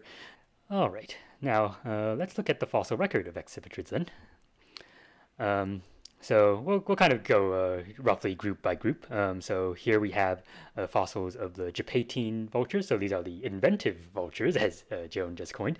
And so something interesting about this group is that a lot of their fossils are not found in Africa or even Eurasia, where they live today, but in North America. So in North America, even all the way into the Pleistocene, we had species like Neophrontops, which actually, this genus is actually known from several species from the Miocene all the way to the Pleistocene, all living in North America. And yeah, there were some other Pleistocene Japatines around in North America too. So again, we got like this huge diversity of cathartids or New World vultures. We had the teratorns, and now we had like these several species of like Japatine vultures all coexisting in North America during the Pleistocene. Like, wow. What a raptor heaven.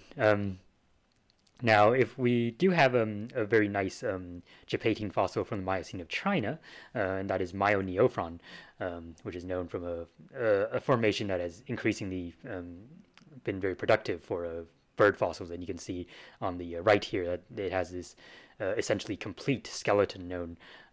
Now, on the diagram on the right, you can see some of the bones are grayed out, and those bones are probably like faked or like embellished by someone who had held onto this fossil for a bit and decided to add some parts to it to make it look even more complete than it actually was. Oh. But yeah, but even the parts that are genuine, put together, make a pretty damn complete skeleton. And so both the Neophrontops and Myoneophron seem to have been pretty similar to like the Egyptian vulture of today. And if you look at the restoration like behind the skeleton of Neophrontops here, it is basically based on like a living Egyptian vulture. So quite interesting how we used to have them around. Do you have anything to add? No, not really. All right, let's go to the next one. So the Egyptian vultures, the core group of Old World vultures, are also known from fossils from like the Miocene onwards, but most of them are a bit more fragmentary and more poorly known. But from the same site as a Myoneophron, we do have this one, Gonsugyps, which is also known from an essentially complete skeleton. On the next slide, I have a much more recently extinct species. So this was the Haas eagle of New Zealand, and it was the biggest eagle that we know of all time. So, as we've spoken of before, New Zealand in recent times, prior to human arrival there, was basically a land of birds. Like it was one of the few places in the world in the Cenozoic where birds were the largest animals of their ecosystem, and they kind of took up the role of the giant herbivores and the giant carnivores. And so, of course, some of the most famously known and the biggest herbivores on the island were the moa, which we spoke of before when we talked about paleonates. But as big as they were, like even the giant species of moa had to beware of a predator, and that was the Haast's eagle. And so the Haast's eagle, I think, estimated the females, because females are bigger, like in most raptors, um, could weigh up to like about 15 kilograms.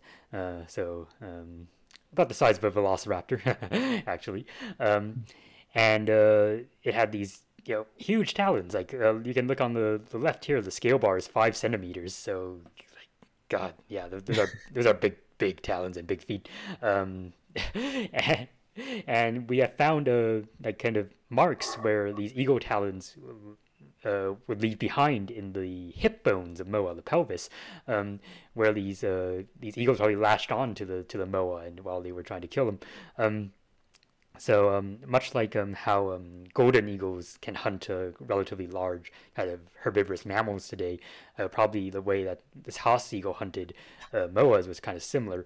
Was it would cling onto them onto their backs with its talons, and then kind of just keep holding on until while its prey was trying to shake it off. And so it's kind of a variant of the RPR behavior, the raptor prey restraint behavior, except it's going after like prey that's much bigger than itself. Some people have suggested that maybe it would also use its other foot or its beak to go after the head while it was riding on the moa. But either way, we do have like direct fossil evidence that it preyed on them, and so yeah, absolutely impressive predator it must have been. Now, in terms of its wing size, it's interesting because its wing size was not especially big considering how big the rest of its body was. So it seems like its wings were adapted to kind of flying through forests and such, which makes sense because New Zealand has quite a lot of forests. So even though it was like this huge eagle, it could probably it probably had some agility and was able to like weave through the forested areas while it was pursuing its prey. Now, of course, once humans arrived, well, we don't know exactly when the Haast's eagle went extinct, but probably in historical times and quite likely with or shortly after the extinction of the moa. And it is likely that human hunting of moa took away its main food source and drove it to extinction. I guess something else notable is that certainly the Haast's eagle, if it could kill a giant moa, it certainly was big enough to kill a human. And now there is no direct evidence of the Haast's eagle having ever preyed on humans, but I have to imagine that it happened at least once. And if it did, I imagine humans wouldn't be very fond of it. It's speculative, but it wouldn't surprise me if there was some direct human killing of these birds as well. Something quite surprising about the Haast's eagle is that in recent years, it has been included in genetic phylogenetic analyses, and it turns out, well, its closest living relative lives in Australia, which is not so much of a surprise because Australia is so close to New Zealand. But its closest living relative is a species called the little eagle, which is one of the smallest eagles in the world, as its name suggests. So that is really ironic. And in fact, the little eagle and the Haast's eagle has been estimated through a molecular clock that probably shared a common ancestor about 2.5 million years ago. And so if the ancestral condition was something close to the size of a little eagle, it became like the biggest eagle ever in only like less than 2 million years. So that is quite a remarkable rate of evolution. So yeah, definitely an absolutely spectacular animal. I'd love to see one of these in life, but I also know that it would be a potentially dangerous animal, and in some ways I imagine people are relieved that it's no longer around. So yeah, would be cool though. Oh, I agree. It is interesting, like to think about like the possible human relationship Right. with this bird. I mean, based on what I've read, like humans who live in contact with large predators, like lions or bears, they've usually figured out ways to deal with them Right. without necessarily wiping them out. Mm-hmm. Although, yeah, I guess that is debatable, depending on how you feel about the megafaunal extinctions. That's true. Yeah. But yeah, that is a very good question. I mean, yeah, like you said, like it would be interesting if this bird sought to include, these new arrivals in its diet. Right. I mean, usually like that doesn't. Usually that's not the case that I find with lots of large predators. Like even lions, Mm. like lions don't make meals of humans all that much. Um, it's more of circumstances of these interactions. Mm.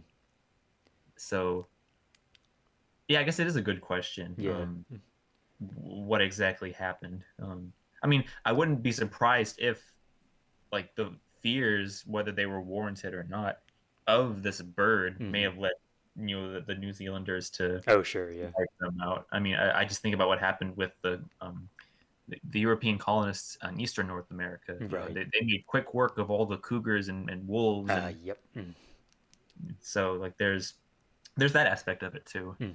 Mm. Yeah. It's interesting to think about. I'll just say that. Yeah, yeah, I definitely agree. And there is in fact a bird from a Maori mythology that might correspond to the Haas eagle. I think it's called the pukai, which is supposed to be this giant raptor that allegedly hunted humans. So there may be something to that. Um, Hmm. You know what? and That's interesting because, mm, I'm sorry. oh yeah, go In ahead. Moana, Yes, I think Maui turns into right. a Haas eagle at a couple points. Yeah, yeah, or very likely to be based on one. Yeah, yeah, I think so. His giant hawk slash eagle form is yeah. I think it's meant to be based on the Pukai slash the Haas eagle. Yeah. Right. 'Cause I think somebody did like a comparison with it's like a museum. I guess that's another thing too about the Haas eagle, like its actual like depiction. Because I Mm. know growing up, the Macmillan Encyclopedia and related books, they would have it as like a giant Philippine eagle Yeah, yeah. or like a giant harpy eagle or something like that. But I Right. guess with what little we know about its evolutionary history, like it probably looked more like a like a golden eagle or something like Right, that. right. But I know there's one museum that has like a very like iconic like color scheme Mhm. to this bird, and people have like took that and they've looked at like the design for Maui's eagle form, and it's like, huh, it's Yeah. very close. Right, right. Well, Yeah. I'd love to kind of pick the designer who did that, and like, did you do that on purpose? Right, right. Yeah. I'm curious too. But yeah, while I'm here, I'll mention this because you mentioned the comparison to golden eagles, which reminded me. So the Haas eagle used to be given its own genus, Harpagornis, but of course with the recent genetic studies, we now know it is actually nested as the closest relative to the little eagle, which is in the genus Hiraetus, and so that's why it is currently now classified in the genus Hiraetus. But there are in addition, genetic studies have also suggested that the genus Hiraetus is itself nested in the genus Aquila. Um, and so it may be that eventually Hiraetus will be sunk into Aquila and we'll have Aquila morai for the scientific name of the Haas eagle. So yeah, we'll see how the state of things moves on that front. Oh yeah. The Haas eagle is indeed a true eagle, is a member of the booted eagle group. Um, but there were other kinds of large raptors on New Zealand as well, as we'll see on the next slide. So there's Isles's harrier. Now, the extinct Isles's harrier on New Zealand was much smaller than the Haas eagle. It was about 3 kilograms, but even so, it was much larger than any of the living harriers. And so it probably kind of occupied the mid-sized predator niche where it was going after moderately large birds, but not the giant moa. Um, it has also been included in phylogenetic analyses and is found to be closely related to harriers that live in Australia today. So probably quite a similar evolutionary history where probably several individuals got blown off to New Zealand and then just decide, hey, we're the biggest and baddest things here now, except for the giant eagle, so we can grow big. And another interesting kind of recently extinct island-dwelling harrier is the Hawaiian harrier from the Hawaiian Islands. And something really odd about this harrier species. Um, so in the image on the right here, the comparison bones, for each set of bones you see here, the one in the middle is the extinct Hawaiian harrier. So on the rightmost side is the upper arm bone or humerus. In the middle is one of the forearm bones, the ulna, and in the On the right here is the carpometacarpus, or the palm and the wrist. And the leftmost bone in each comparison is a living harrier species, and the rightmost bone in each comparison is an accipiter hawk species. So you can see here that the Hawaiian harrier had proportions of bones that were more similar to bird hawks, or like accipiter hawks, than to the other harriers, which is pretty interesting. So, of course, Hawaii was also a kind of land of birds back before human contact. And so most of the prey items available on the island would have been other birds that were living in the dense forest. So it seems that the Hawaiian harrier kind of evolved back into an accipiter-like form and became a forest hunter again, and basically did what accipiter hawks do in other places. Yeah, quite remarkable, because ancestrally accipitrines were probably bird hawks, and then they evolved into harriers, and then this harrier evolved back basically into a bird hawk like ecology.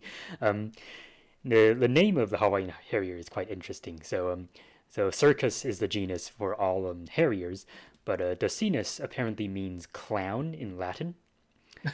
Yeah. So the reason for this name is partly because it's a pun, and because genus Circus goes with clowns, but also because basically when the paleontologists who were studying this species first found the bones, they automatically assumed it was a bird hawk, it was an accipiter. And so when they finally realized it was a harrier, they were like, oh, it played a trick on us, so we're going to call it the clown harrier, basically. So that's a pretty fun story. Co-authored by the late Stores Olsen, who passed away earlier this year, a very well-known fossil bird researcher. He had some controversial views, but for whatever you can say about him, he definitely wasn't uncreative. By the way, if you're wondering what the name circus actually means, it is not meant to mean like an actual circus. It is apparently named after a hawk mentioned in Greek myths that would fly in circles. So circus, so that's where the name comes from. But it does go well with this name that they chose for this extinct species. Do you have anything to add to this? It's like, gosh, we could do a whole show on like just the Greek inspirations alone. For Yeah, right. These names, because oh my gosh, that's just fascinating to me. Yeah, totally. Like why people name things the way they do. Yeah, that's a fascinating subject. All right, let's go to the next one. Okay, so these are some buteonine hawks that are known from the fossil record, and kind of not to be outdone by the Haas eagle. Several of the buteonines actually grew to quite gigantic sizes, and so, for example, Amplibuteo woodwardi, sometimes called a Woodward's eagle, even though it's actually a buteonine hawk, from the Pleistocene of Cuba in North America, or at least the U.S. It could get like almost the size of a Haas eagle. Like it was big. It was big, and it was another one of these Pleistocene raptors that's been found in like the La Brea tar pits. So again, what do we have now? Like we have a bunch of cathartids, we have teratorns, we have some of the Japatine vultures, and now we have this gigantic hawk that all lived in the Pleistocene of North America in the same ecosystem. Like what the heck? What the heck? I'd love to visit the Pleistocene, California, and see all these birds. Like holy crap. And we're not done yet, because the one in the middle here, Buteogallus daggeti, was another species that has been found in the La Brea tar pits. So this species appears to have been closely related to a modern species from South America called the savanna hawk, which is a kind of mid-sized raptor. Now, on the right in the comparison here is a foot bone from the savanna hawk, and on the left is this Buteogallus daggeti, sometimes called a Daggett's eagle. And so you can see that the Daggett's eagle was quite a big bird, but not only that, but the proportions of its hind limbs are actually quite long. And so it seems to have been one of these raptors that would primarily stalk prey around on the ground, like almost like a secretary bird. So yeah, that's pretty odd. In fact, when I visited the San Diego Zoo many years back, they had this section of the zoo which was basically, it was a pretty interesting premise. So they exhibited animals that are either like closely related to species that used to live in California but are now extinct there, or are ecological counterparts to those animals. And so they had an exhibit on the for secretary birds, which was one of the few places where I've seen live secretary birds. And the secretary bird was meant to be a stand-in for the Staggett's eagle as an ecological analog. And they also had a statue of a Staggett's eagle kind of next to the exhibit there. So that was pretty neat. That's such a cool idea. Right. I kind of like that a lot, actually. Yeah, it's pretty fun. And of course, they had their California condors there, and they exhibited also elephants, because of mastodons and mammoths, and they had guanacos because of camelids, tapirs and capybaras, and yeah, all those guys. Let's see. And finally, on the leftmost side, a bit older than these other two. This one is from the Pliocene of Italy. Is a Garganoaedes. It lived on the island of Gargano. It's part of Italy now, but it was like an island at the time. And this was a species that could grow to about the size of a golden eagle, so not quite as big as a Haas eagle, but he's still a pretty damn big raptor. And yeah, Gargano is an interesting ecosystem, and in fact, I'll say more about it in a later slide. But yeah, basically the top predators there were these giant raptors. And finally, some miscellaneous raptors on the next slide. So we also have another very big raptor is Gigantohyrax from the Pleistocene of Cuba, specifically Gigantohyrax suarezii, which is also roughly the size of a Haas eagle. The second species of Gigantohyrax, which was named last year, is a bit smaller, but still pretty big for a raptor. And it's known from the Pleistocene of Cuba, both of these species. So that's in the middle there. On the left, we have a Patosagittarius terinus, and this is a raptor from the Miocene of North America. And it also seems to have been a secretary bird-like raptor, but the proportions of its toes suggest that it was an accipitrid and not closely related to a secretary bird. So again, we have another secretary bird mimic that used to live in North America. And so pictured there is the foot, the tarsometatarsus, which is really long with the toes attached to one end. And finally, from the Oligocene to Miocene of Australia, we have a species called Pengana, which is not known from many bones. Like the bone in the middle here is like a fragment of its shin bone, so the tibiotarsus, and so this is where the tip of the bone would form part of the ankle joint, basically. And to either side of it, you can see comparisons with two modern species of a raptor. And so one of these is the African harrier hawk that I mentioned earlier, and the other one is called the crane hawk from South America.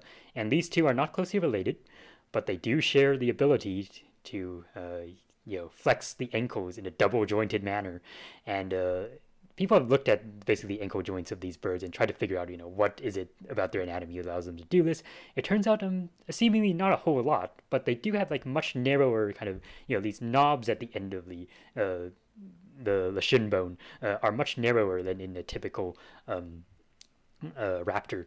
And so it seems that Pengana, even though it was bigger than these two other species, it also had these like relatively narrow kind of knobs at the end of its shin bone, and might have also had this ability to flex the ankle in a double jointed way, and probably had a similar kind of feeding style. All right. I said earlier that the early fossil record of Accipitrids is not so great, but we do have this nearly complete skeleton from the Oligocene of Poland, and that is Aviraptor. I actually mentioned this one during our kind of 2020 roundup of news stories. So yeah, it was only named last year, and it is a very small raptor with these relatively long legs. It's about the same size as the smallest living hawks today, like the tiny hawk. And it is known from a time and place where like early passeriform birds, early perching birds, and hummingbirds have been found. So it is quite plausible that this was a bird specialist raptor that lived at the time and hunted other birds. This is probably the best known like kind of early accipitrid fossil. Like pretty much all the other ones are like very fragmentary bits of bone.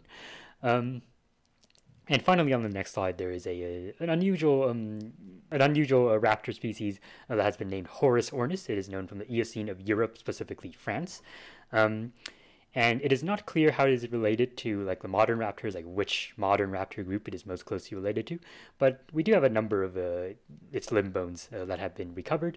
And like Pengana and like the African harrier hawk and like the crane hawk, it also has features of its shin bone that seem to indicate it had a double-jointed ankle. It was a relatively small bird, so it's like around the size of some of the smaller hawks today. But yeah, we're not quite sure what type of raptor it was. But still, it does show that there were some ecologically specialized raptors that were around in Europe at this time. Okay, I think the next slide we'll move on to owls. So do you have anything else left to add about Accipitriforms? No, only that. I mean, it's an amazing group. Yeah, totally. I wholeheartedly agree. But all right, let's go to their nocturnal counterparts, the owls, which are also a very amazing group. Owls do have a pretty good early fossil record in a sense. So there are a lot of species of fossil owls known from the Paleocene and the Eocene. But most of them are very incomplete. So like there might be like individual foot bones and things like that. So you know they don't tell us a whole lot about how a lot of these distinctive owl features evolved and things like that, because owls are certainly very distinctive. You know them when you see them. And a lot of the reason for this is because of their nocturnal habits, of course. Like there are some owls today that are active during the day, but by and large, they're nocturnally adapted hunters, and they can be found worldwide, everywhere except for Antarctica. In fact, the barn owl alone is found on every continent. Now, there has been some discussion of splitting the barn owl into several species, so yeah, that might be a thing. But even so, when it's considered a single species, the barn owl is another one of those candidates that is considered possibly one of the most widely distributed birds in the world. And there are over 200 living species of owls, so that's comparable in diversity to the Accipitriforms. So they are certainly a very successful group. Now let's look at some of their interesting features for feeding at night. So of course one of the most distinctive and most noticeable features is that they have this ruff of feathers around their face, forms a sort of flat disc that helps them localize sounds. And even though they have these big eyes to help them see in the dark, it can of course be very helpful for them to also be able to hear their prey. As they hunt, and so a lot of owls rely quite a bit on their hearing to be able to detect prey and catch them. Aiding in this is that their ear anatomy is sometimes asymmetrical, and I read about this, of course, in books ever since I was a child, but something I didn't really appreciate until I started reading like actual papers about bird anatomy is that owls have evolved different ways of making the ears asymmetrical in different owl groups. So in some cases, the ear openings are higher on one side than on the other. And so this is the case in the barn owls, for example. And however, the underlying skull structure is symmetrical. So it's only the ear openings, the soft tissues, that are asymmetrical.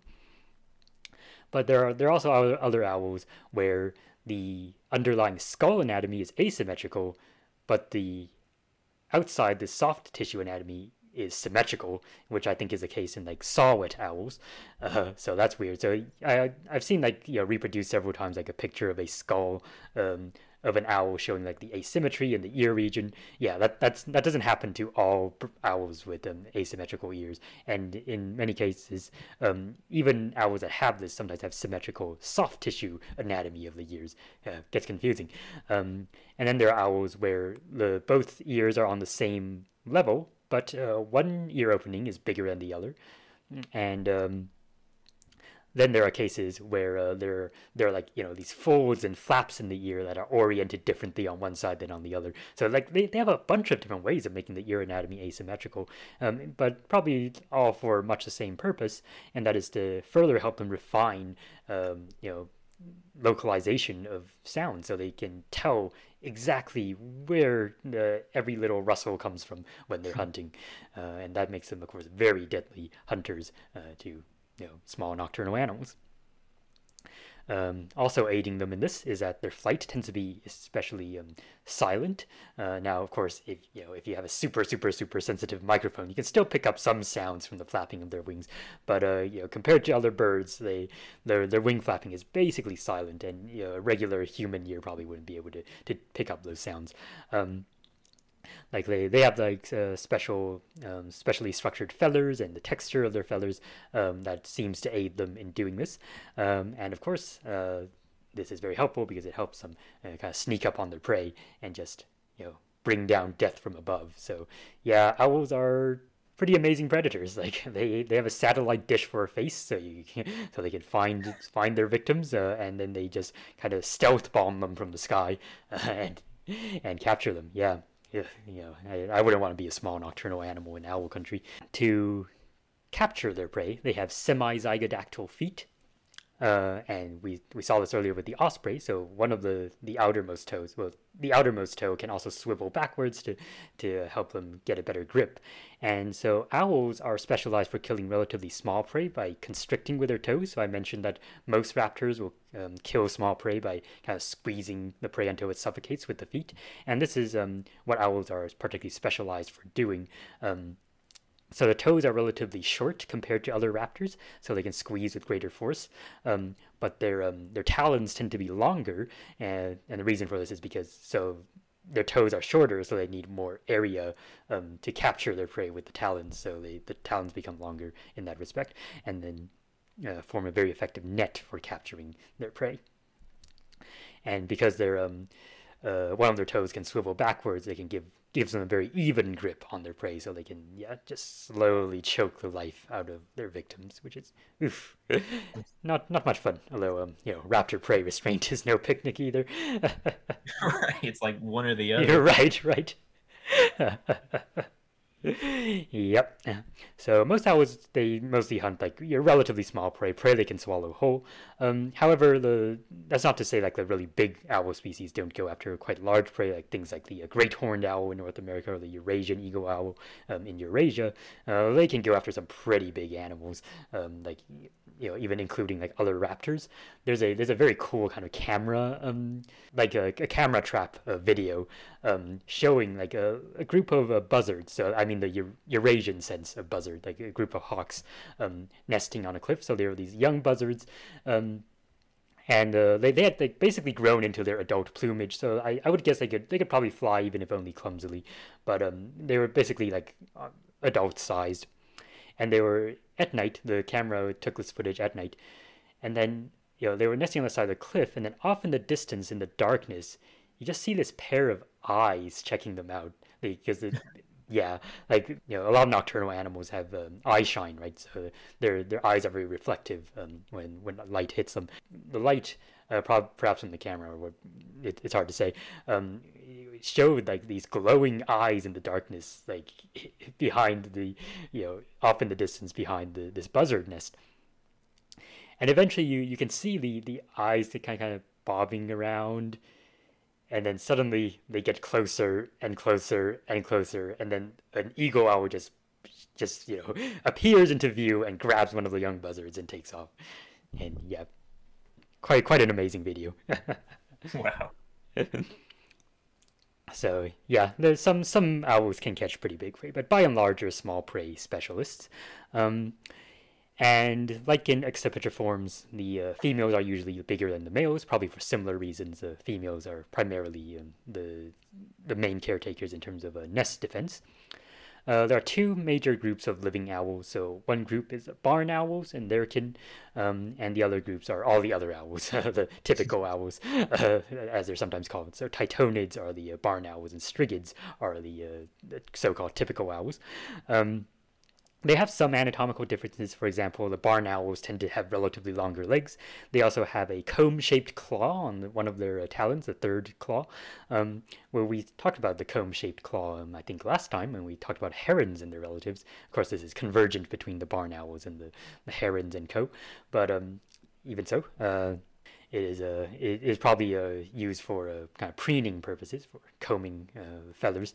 And why other birds don't have this, I don't know. Good question. But it is a way to differentiate the barn owls from the typical owls.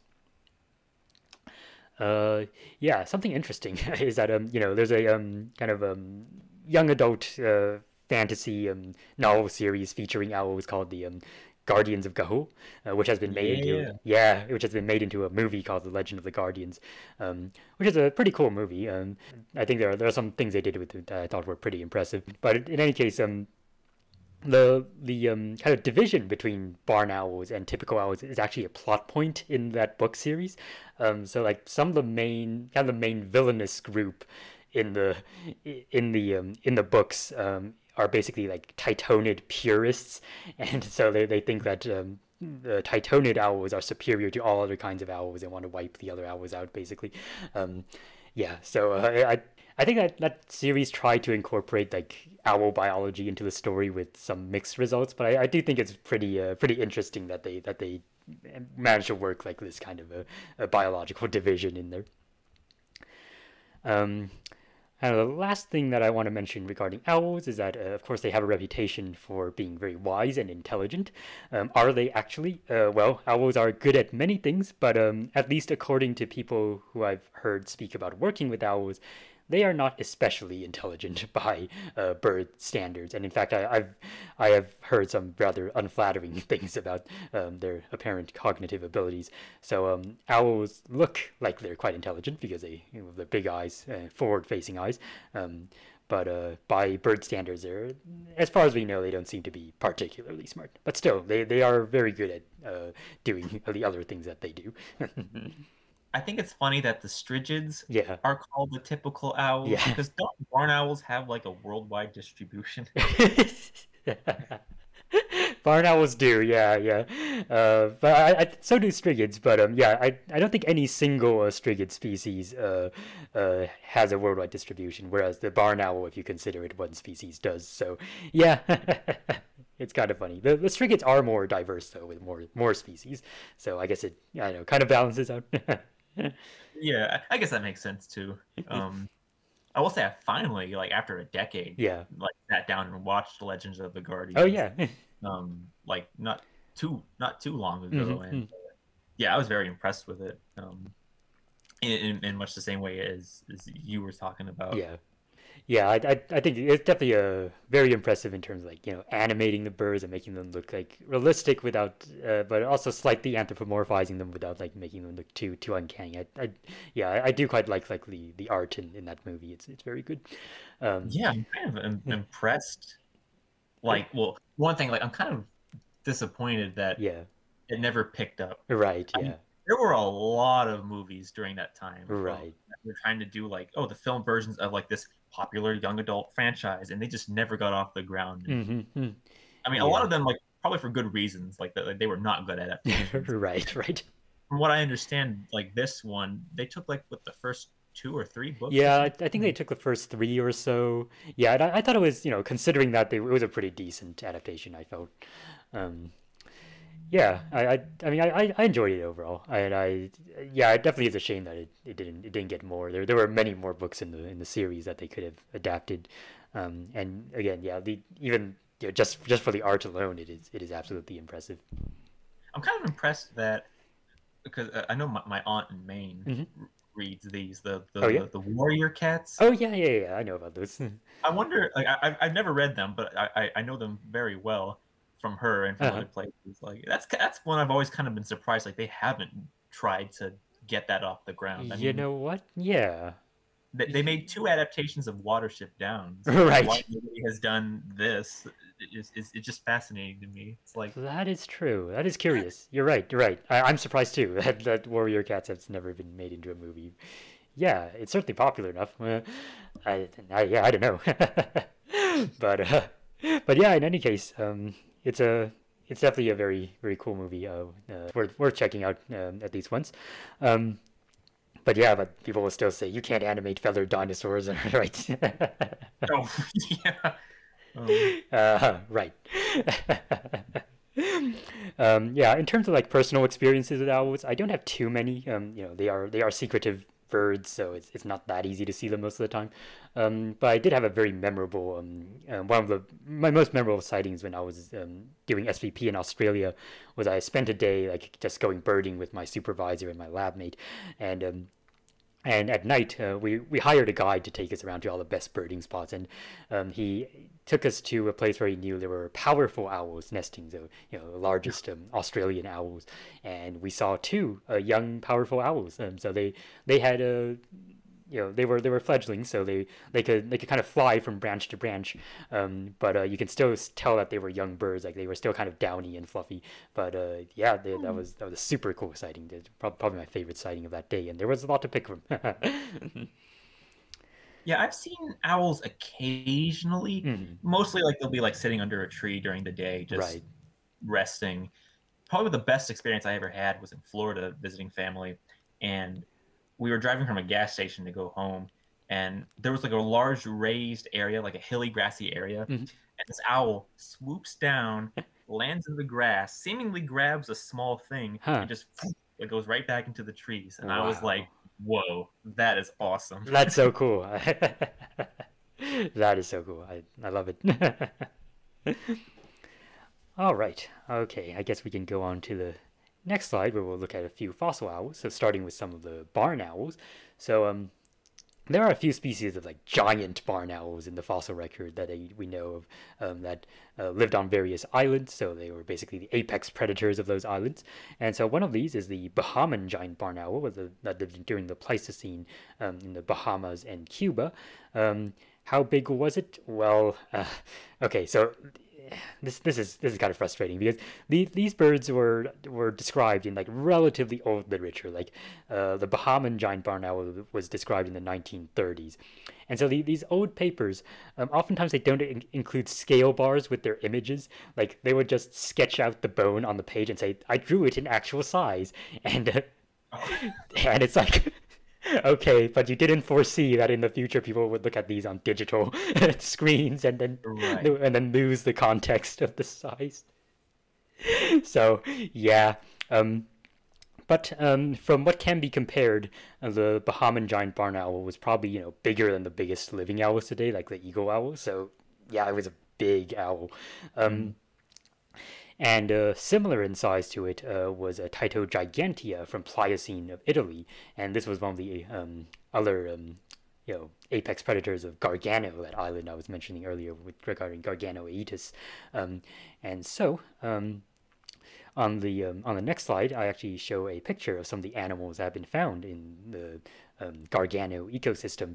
And so special thanks to a user on DeviantArt named Sancius Art, or that's his username at least, who has done like these lovely restorations of some of these animals and put them to scale with each other, and you can see what a weird kind of ecosystem that this is. So you have the giant raptors Garganoaetus and Tyto gigantea as the kind of the apex predators of this island, and then among the mammals you have on the lowermost left, Dinogalarix, which is basically a giant relative of hedgehogs, though it's actually more closely related to a group called the Gymnures, which are a group that no one has ever heard of, but they're basically hedgehog relatives from Southeast Asia that don't have spines, and so they live a little bit like if you're North American, think of similar to something like an opossum in terms of ecology. Like they wander around the forest floor and they catch insects and other small animals that they can eat.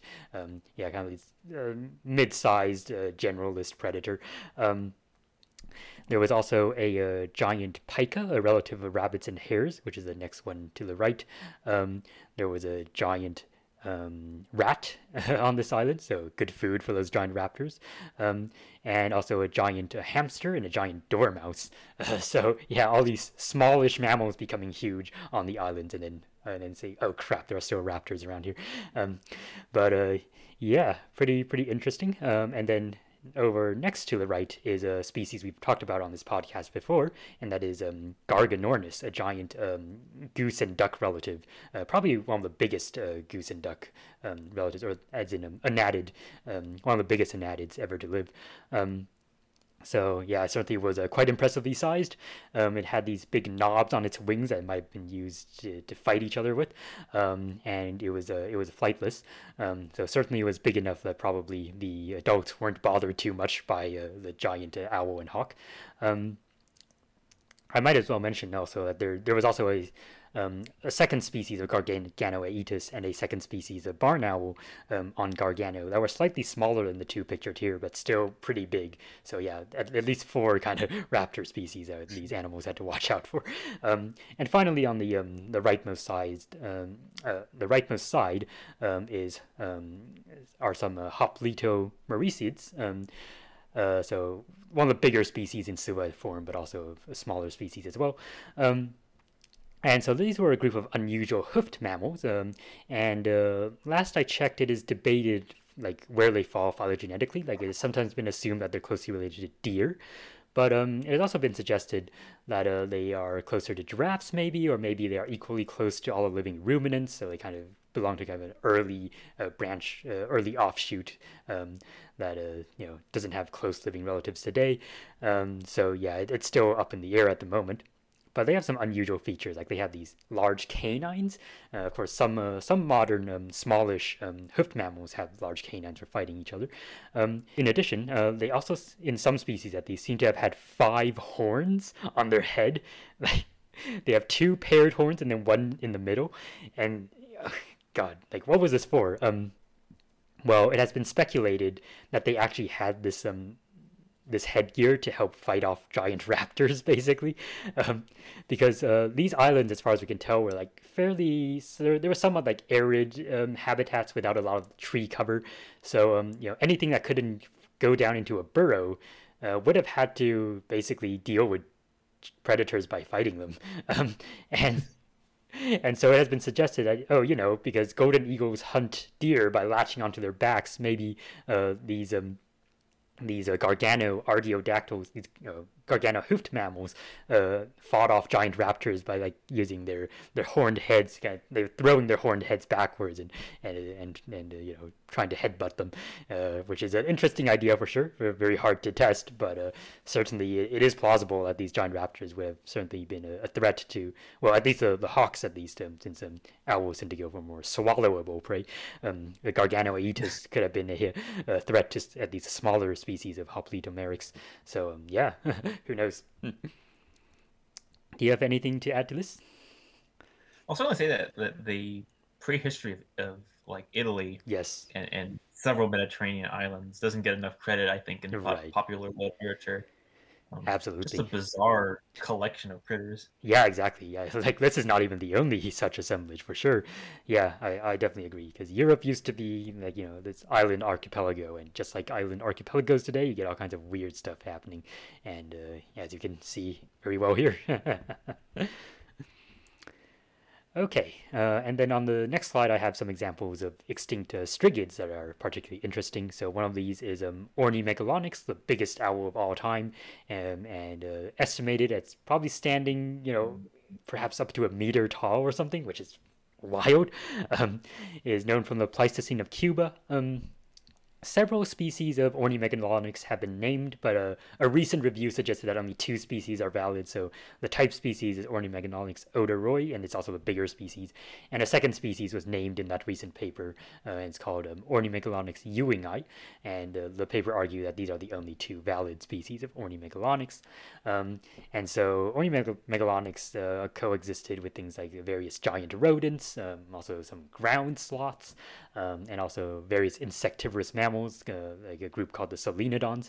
And so potentially all of these, at least the juveniles in the case of the sloths, could have been prey for Ornimegalonyx. It has been suggested that it might have been flightless, or at least had reduced flight capabilities, and that's because its wing bones seem to be shorter relative to its size compared to what we'd expect. So that's possible, but we don't have any like super complete fossils to know for sure. And on the right is Graulistrix, the stilt owl. So there are several species of stilt owl known from the different Hawaiian islands, and so these are comparing the bones of a stilt owl to a modern owl, the tawny owl, which is a average-sized owl.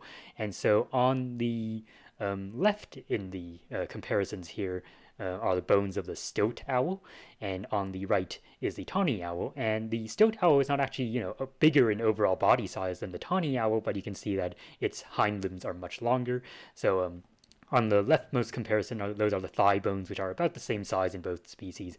But when you get to the next bone, which is the shin bones, the Graulistrix clearly has much longer hind limbs. And then the foot bone, the tarsometatarsus, is also much longer in Graulistrix. So what was it doing with these? Well, it seems Graulistrix was basically like the clown harrier that we mentioned earlier, doing a kind of what birdhawks would do. So it's got these relatively short wings and relatively long legs to help it kind of maneuver in the forest and snatch birds out of the air.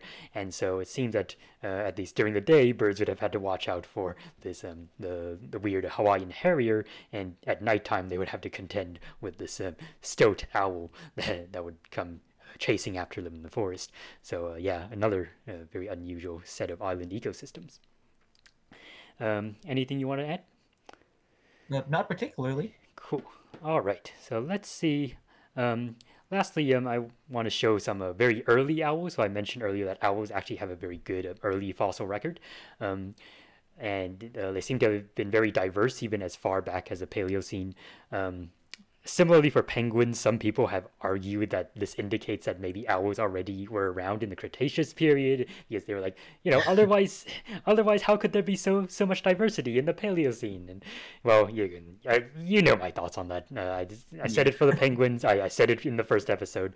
So I'm just gonna say I am skeptical. I don't think there's any reason to think that we couldn't have such a diversity of owls within 5 million years of the after the extinction or so. Yeah, but most of these fossils are quite fragmentary, like individual bones and such. But there are some exceptions of well-known early owls, and one of these is Paleoglox artiphoron from the Eocene of Germany. Although recently there's been some question as to whether it really belongs to the genus Paleoglox. This is known from the Messel Formation, where many lovely bird fossils have been found. It's a very small owl species, about the same size as the little owl of today, which is aptly named. And interestingly, in some specimens, the feathers are preserved, and it seems to have these like odd feathers on its back that are sort of like ribbon-like filaments, which people have interpreted as maybe like display feathers, which would be very odd for an owl. But also, they could also be taphonomic, so hard to say. We need better specimens.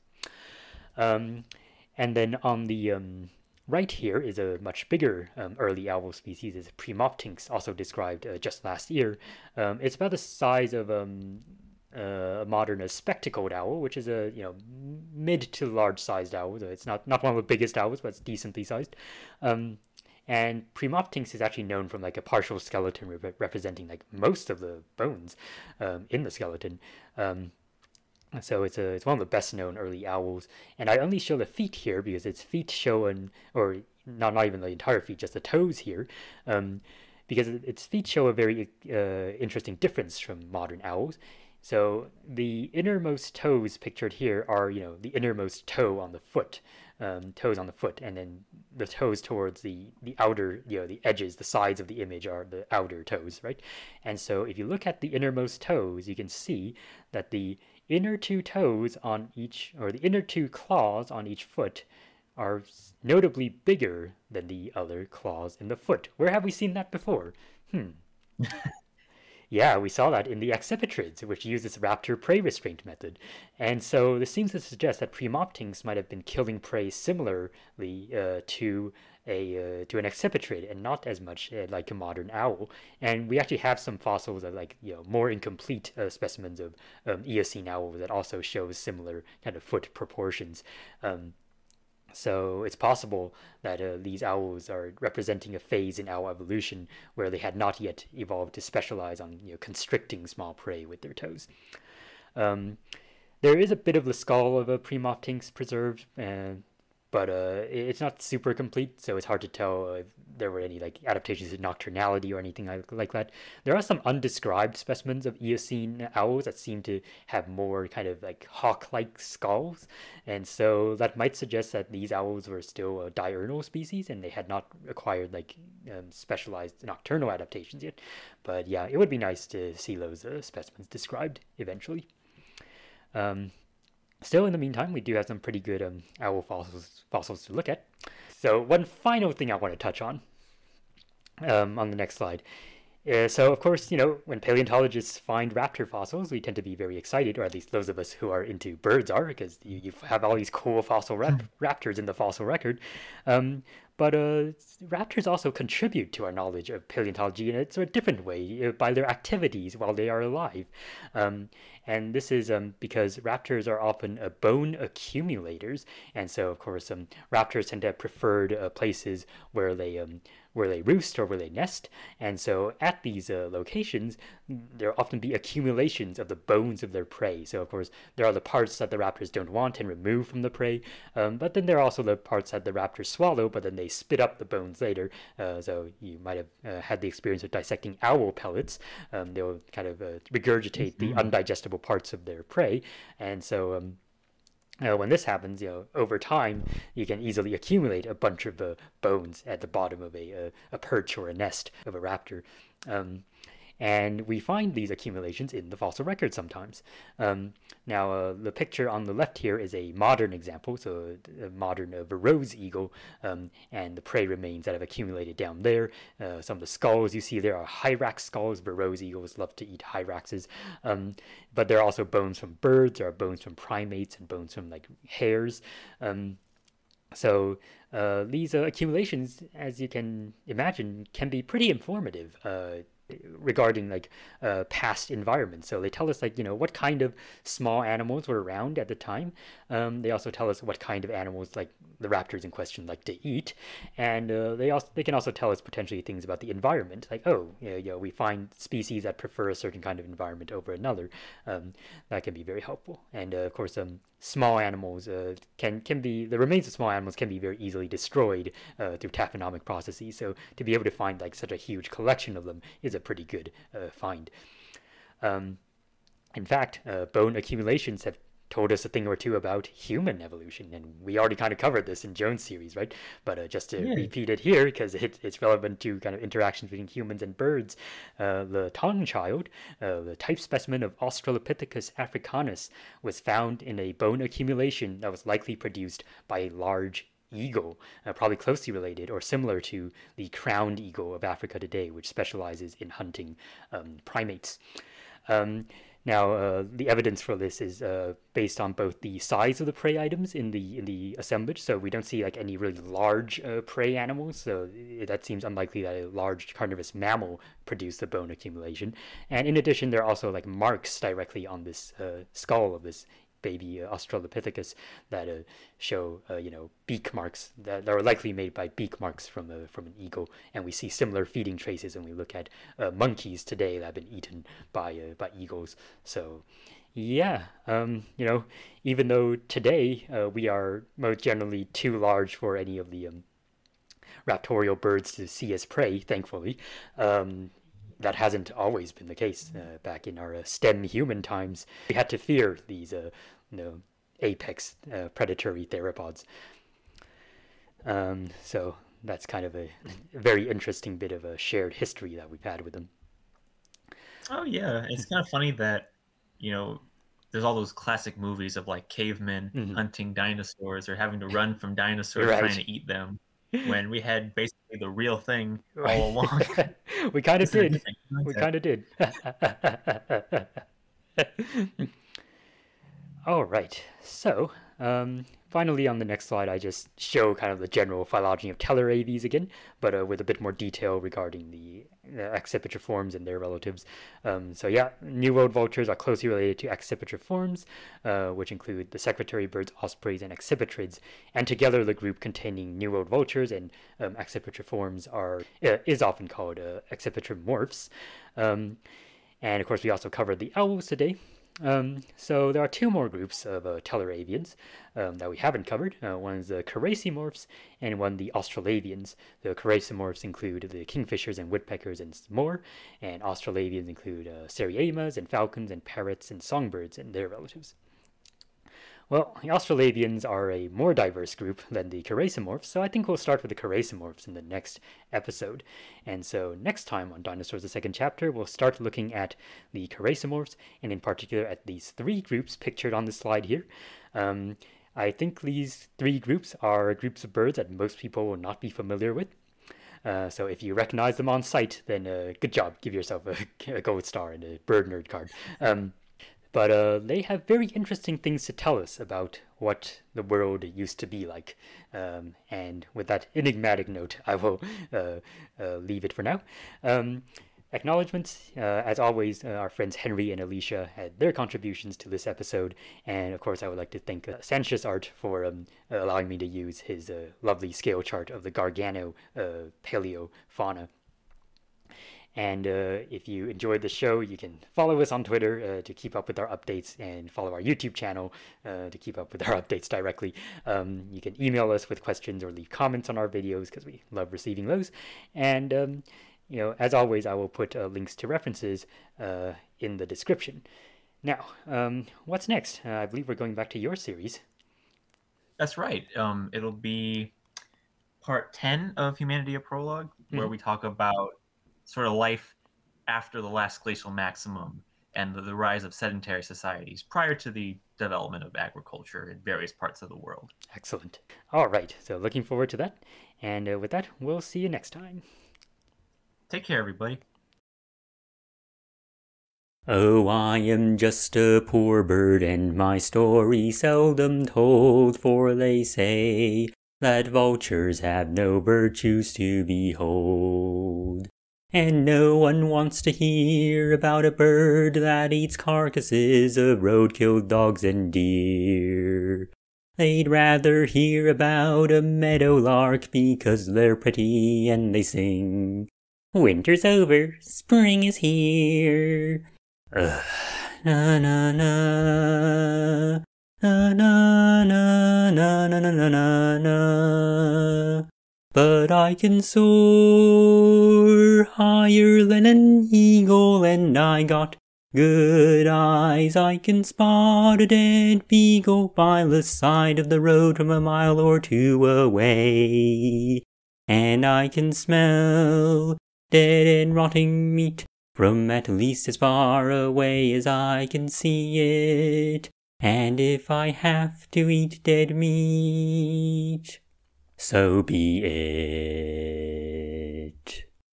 They say that I am ugly 'cause my head is bald and red, but no feathers makes it better when I'm sticking it in something that is dead. And they say I'm barbarian because I eat carrion. It's enough to make you a vegetarian. Na na na na na na na na na na. But I can soar higher than an eagle, and I got good eyes. I can spot a dead beagle by the side of the road from a mile or two away. And I can smell dead and rotting meat from at least as far away as I can see it. And if I have to eat dead meat, so be it. You know there's nothing edible my stomach can't digest, yet they say that I'm primitive 'cause I don't build a nest. I lay a pair of eggs on the ledge of a high cliff or on the ground among some rocks and sticks. My mate and I, we share the incubation chores, and in a month we have our pair of chicks. Na na na na na na na na na na na. But I can soar higher than an eagle, and I got good eyes. I can spot a dead beagle by the side of the road from a mile or two away. And I can smell dead and rotting meat from at least as far away as I can see it. And if I have to eat dead meat, so be it. They say that I'm disgusting 'cause I vomit in defense, and, well, I don't care what they say, as long as I can be wild and free, riding those thermal columns of warm air high into the sky, where I soar on my 6-foot wingspan, forming a shallow V-shaped dihedral. and I hardly ever have to flap. Yes, I can soar higher than an eagle, and I got good eyes. I can spot a dead beagle by the side of the road from a mile or two away. And I can smell dead and rotting meat from at least as far away as I can see it. And if I have to eat dead meat, so be it.